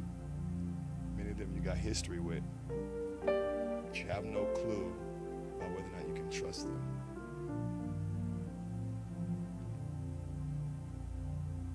Cannibals, man. Just outright cannibals. Just cannibals. Those that value your gift and hate your story. Those that pray for you and ask for your number afterwards. Cannibals. Cannibals that share your last name. Cannibals in 3 different states. Family cannibals. Cannibals that you had to run from. You went off the grid for about a year, wasn't talking. You're tired of the bleeding. Lord, this is your son. If nobody, oh yeah, you need to receive that. If nobody else claims you ever, you're the Lord's son. There is no paternity war in heaven over you. You're the Lord's son. Even if you weren't what they wanted, you're his. Come on, receive. You've been trying to tough it out. You've been toughing it out. I see you in a storefront church and you were the subject matter of a conspiracy. The pastor and 2 elders discussed you. Tried to set you up. Threatened you on Facebook, but the Lord said he's going to restore you. Come on, help me pray. He will restore you completely. You're his. You're his. You're his. You're his. You're his. You're his. You're his. Come on, lift your hands. God's here. I said, God's here. God's here. Father, in the name of Jesus, I lift up every person under the sound of my voice and this next chapter in their lives. I give you glory for the steps, the cadence, the rhythm that you called them to. Let me be your intercessor, will you? I lift up their decisions. I lift up their emotional makeup. I lift up their psycho-socio-emotional selves, their psychological selves to you. And as their hands are lifted, I'm praying right now that you would make them and form them in the image and in the stature stature of the Son of God. I lift them up where they've been, where they are, and what they desire. Every angle of their testimony, their story, and their journey belongs to you, and we give you the glory. We thank you this morning for every birthday. We thank you for every conception date, that there is rhythm and reason for every life in this room. We bless your holy name. That there is not a life in this room that is not without reason, and there is not a reason to be justified for them to live other than you've selected them. Hallelujah. You foreordained them from before the foundations of the world, and we give you the praise. We bless you, oh God, for how you've been grooming them and walking with them. Every woman, every man under the sound of my voice, you've been holding their hand since childhood. Come on, receive. You guided them through preschool, and you guided them through kindergarten. You walked with them through 1st through 8th grade, and for those that went to high school, you walked with them then. Come on, open your belly. You walked with those that had to get a GED. Life and hurt and pain took them down and over and overwhelmed them, but you were the God that walked with them, and you are our journeying God. My God, you love walking with us. You walk with us in the cool of the day. You walk with us in the middle of transition.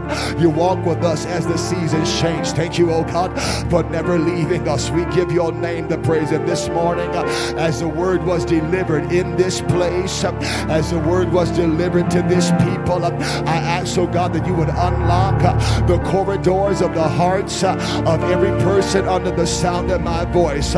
Break the padlocks off of the hearts of every person under the sound of my voice. And I'm asking, oh God, that you would stir deep plans, deep plans, deep plans, deep plans within the heart. Those that feel purposeless, those that feel like there's no way to go, those that feel like they're walking in circles and cycles. Will you send something refreshing to the chest cavity of everyone under the sound of my voice, where you're not just stirring gifts and callings, my God, but you're stirring capacity. You're stirring potential. You're stirring abilities that be born by the Spirit. Oh yes, you are. I give you glory now that you saved them for a reason. You delivered them for a reason. You sanctified them for a reason. You sustained them for a reason. You've upheld them for the reason. And let this be the days that they see the reason that you kept them alive. In the strong name of Jesus. Oh God, I make intercession right now for those that have been the victim of a religious bite, for who they are, for what they feared, for where they were going, for what they were taught, for what they believed, for what they struggled with, for what they warred through, for what they journeyed through. Those that are bleeding out, my God, because they are afraid to draw nigh to a God that they don't know if he loves them or not, to a God that they feel like is indifferent, oh yeah, to a God that they don't think and or believe that he could ever have his single focus on them. We turn our eyes right now to the lover, the lover, the lover of our soul. My God, we turn our eyes now to the lover of our souls. You know everything about us. Come on, move your stomach. You know our uprisings. You know our downfalling. When the sun comes up, you know us. When the moon comes up, you know us. When the devil claims our lives, you know us. Now we want to know you in the name of Jesus. Now Satan, we bind and we break the authority of every word curse spoken and implied over every destiny, every life represented under the sound of my voice. Word curses from mother, word curses from father, word curses from sister, word curses from brothers, word curses from colleagues, word curses from the dead, self-word curses, curses that I put on myself while looking in the mirror. We bind and break the authority of the curse. Come on, fire. We bind and break it now. Your word declares that the power, come on, I feel it moving. The power of life and death is in the tongue. We bind the illegal power operating in the tongue against my purpose, come on, against my gift, against my ability, against my future. I will not be distracted. Now, Father, in the name of Jesus, pull us out. Pull us out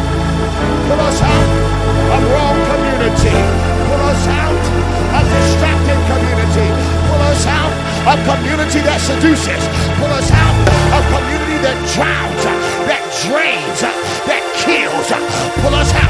Show us the counterfeit. Show us the counterfeit and bring real community. Correct us through it. Change us through it. Challenge us through it. Convict us through it. Conform us. Conform us to it. Hey. Oh yeah. Oh yeah. Oh yeah. Send it now. Send it now. Come on, we bind cannibalism. All blood-thirsty, blood-hungry agendas operating in the hearts of this people. In the name of Jesus, every agenda of jealousy, every agenda of envy, every agenda of comparison, every agenda of strife, every agenda of the orphan curse, every agenda, come on, every agenda, every motive moving in the heart, fire in Jesus' name. Heal us. Let the bleeding stop. Let the bleeding stop. Let the bleeding stop. Those that have been strangled by strife, those that have been choked out by gossip, comparison. Come on, let the bleeding stop now.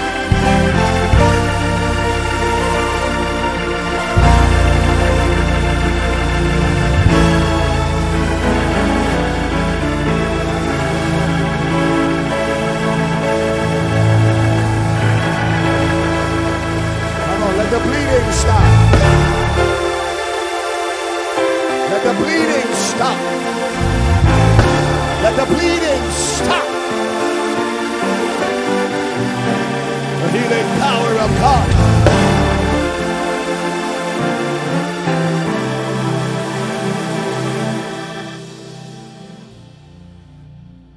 That's word.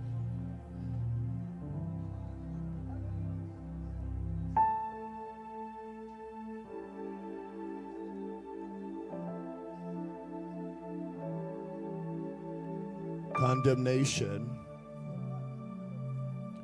is a repetitive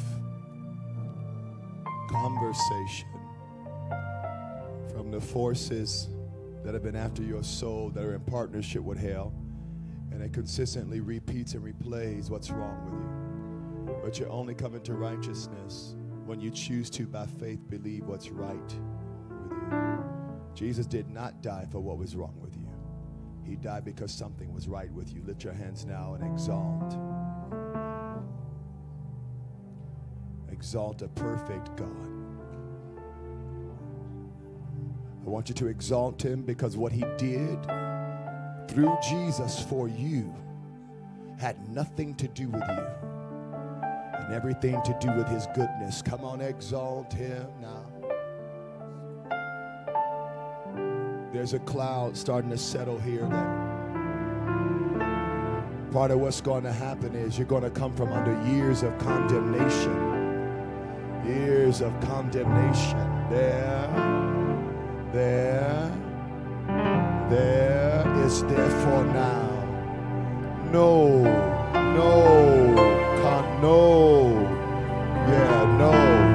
Friday didn't happen. No. Friday did not happen. No. There is therefore now no condemnation. Come on. Now I know this is unusual, but I want you to get desperate for a minute real quick. Strip the band-aid off of it and get hit. There is no condemnation. I will not see myself through the lens of my failure, through the lens of my weakness, through the lens of my need. I will not see myself through the lens of what's wrong. I will view myself through the glorious power of the gospel. Through the glorious power of the gospel. Through the glorious power of the gospel. Through the glorious power of the gospel. I will be integral to the gospel. I will renew my mind to the gospel. I am not my own. I am not my own. I've been bought with a price. Woo! Hey! Woo! Oh yeah. Stop the bleeding. Stop the bleeding.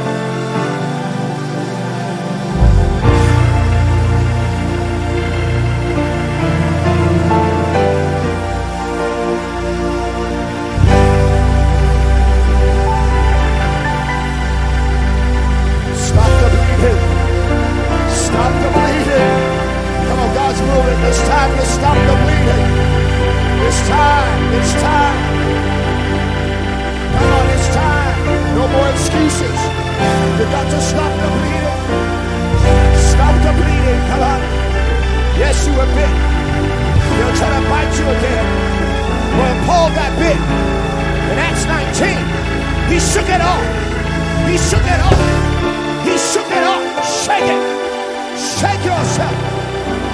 Yeah. Try to latch hold to it. But you can shake this thing off. You can shake this thing off. You can shake this thing off.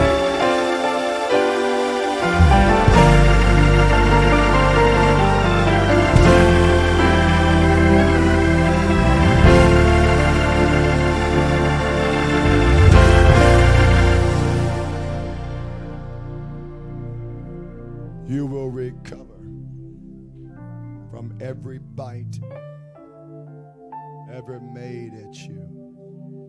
Every bite. The intentional ones, the accidental ones, those that have been excited about what seems like is your deterioration. You will recover. And as you do, you will be insulated by a holy community. I have a prophetic word. The Lord wants this church to crack into the mystery of adventure. And I know that sounds weird, but it's a part of how many of you are going to fight through and for your deliverance. When you feel like your life is absent of joy, you return to things that comfort you. You need to find some adventure, a trip somewhere, a beach somewhere, climb a mountain, ride a horse. And I know you think that this is natural, carnal advice, but what I'm teaching you is the way to sustain your longevity and your gift. It's got to be adventure. Now you can sit in that house all you want to, looking out of the window, and wait for church again next Sunday. You're going to die a miserable whatever you are. I'm going to pray for passports in a couple of weeks, because the Lord is opening something else up in me concerning the power of international influence beyond the internet, the international currency, the international conversations, the international rooms, international diplomacy, international projects. God's opening up the nations again. It's going to be something really weird. This church is founded on the concept of Psalms 2 and 8. Ask of me and I'll give you nations for your inheritance, and the uttermost parts of the world for your inheritance. God's about to do something with your life that's bigger than your roommate or your block. That's why you got to get ready. Lift your hands one more time. Jesus, never again allow us to use what they did to us to keep us in disobedience to you. Help us, oh God, to never again abandon our call because we are afraid of the criticisms of the crowd. Deliver us from Christian cannibals. Help us to forgive where we were bitten, attacked, assaulted. Help us. I'm going to give you about 10 seconds to really wrestle with that. If you can, keep your hands lifted. I don't want to pray through that real fast. I don't desire that people be repaid or that family members give me a refund for what they wasn't there to celebrate or support. Although I'm the most achieved of them. It made me feel like my graduation and accomplishments were minor. One of them told me that was the least I could do. I was not celebrated. Only to live for the applause. People that will never see me for my own uniqueness. And then sister figures consistently leave me off after I help them. Come on, lift your hands and sit in that, y'all. Why do you feel bitten? Maybe it's them, maybe it's you, but you've got to stop bleeding. You must stop bleeding. Who are you? Who are you? You've come over here and costumed yourself put yourself in places of invisibility because of the extreme scrutiny you come from. Seems like you did more wrong than right. And the wisdom your ear was hungry for, you never got. But then you got platformed. Now, you want reprieve, but not so. There is a labor for you. It's a deep one. It's a powerful one. Eat well now, because the days are coming. And they're coming very, very soon. Jezebel could only threaten you for one day. It won't last the whole season. You will not bleed out. You will not bleed out. Glory to God's name. Repeat after me. I release and forgive every word curse, judgment, edict, conclusion, opinion, delivered about me, publicized about me, broadcast about me. I release and forgive the statement and the offender, the witnesses, the observers. I forgive them. And I receive now, by faith, my openness to new community, to righteous community, to holy community, to be accountable, to be held up, and to walk through life in the power of the New Testament. Thank you in advance for sending my people in Jesus' name. Come on, put those hands together for the Lord all over this building.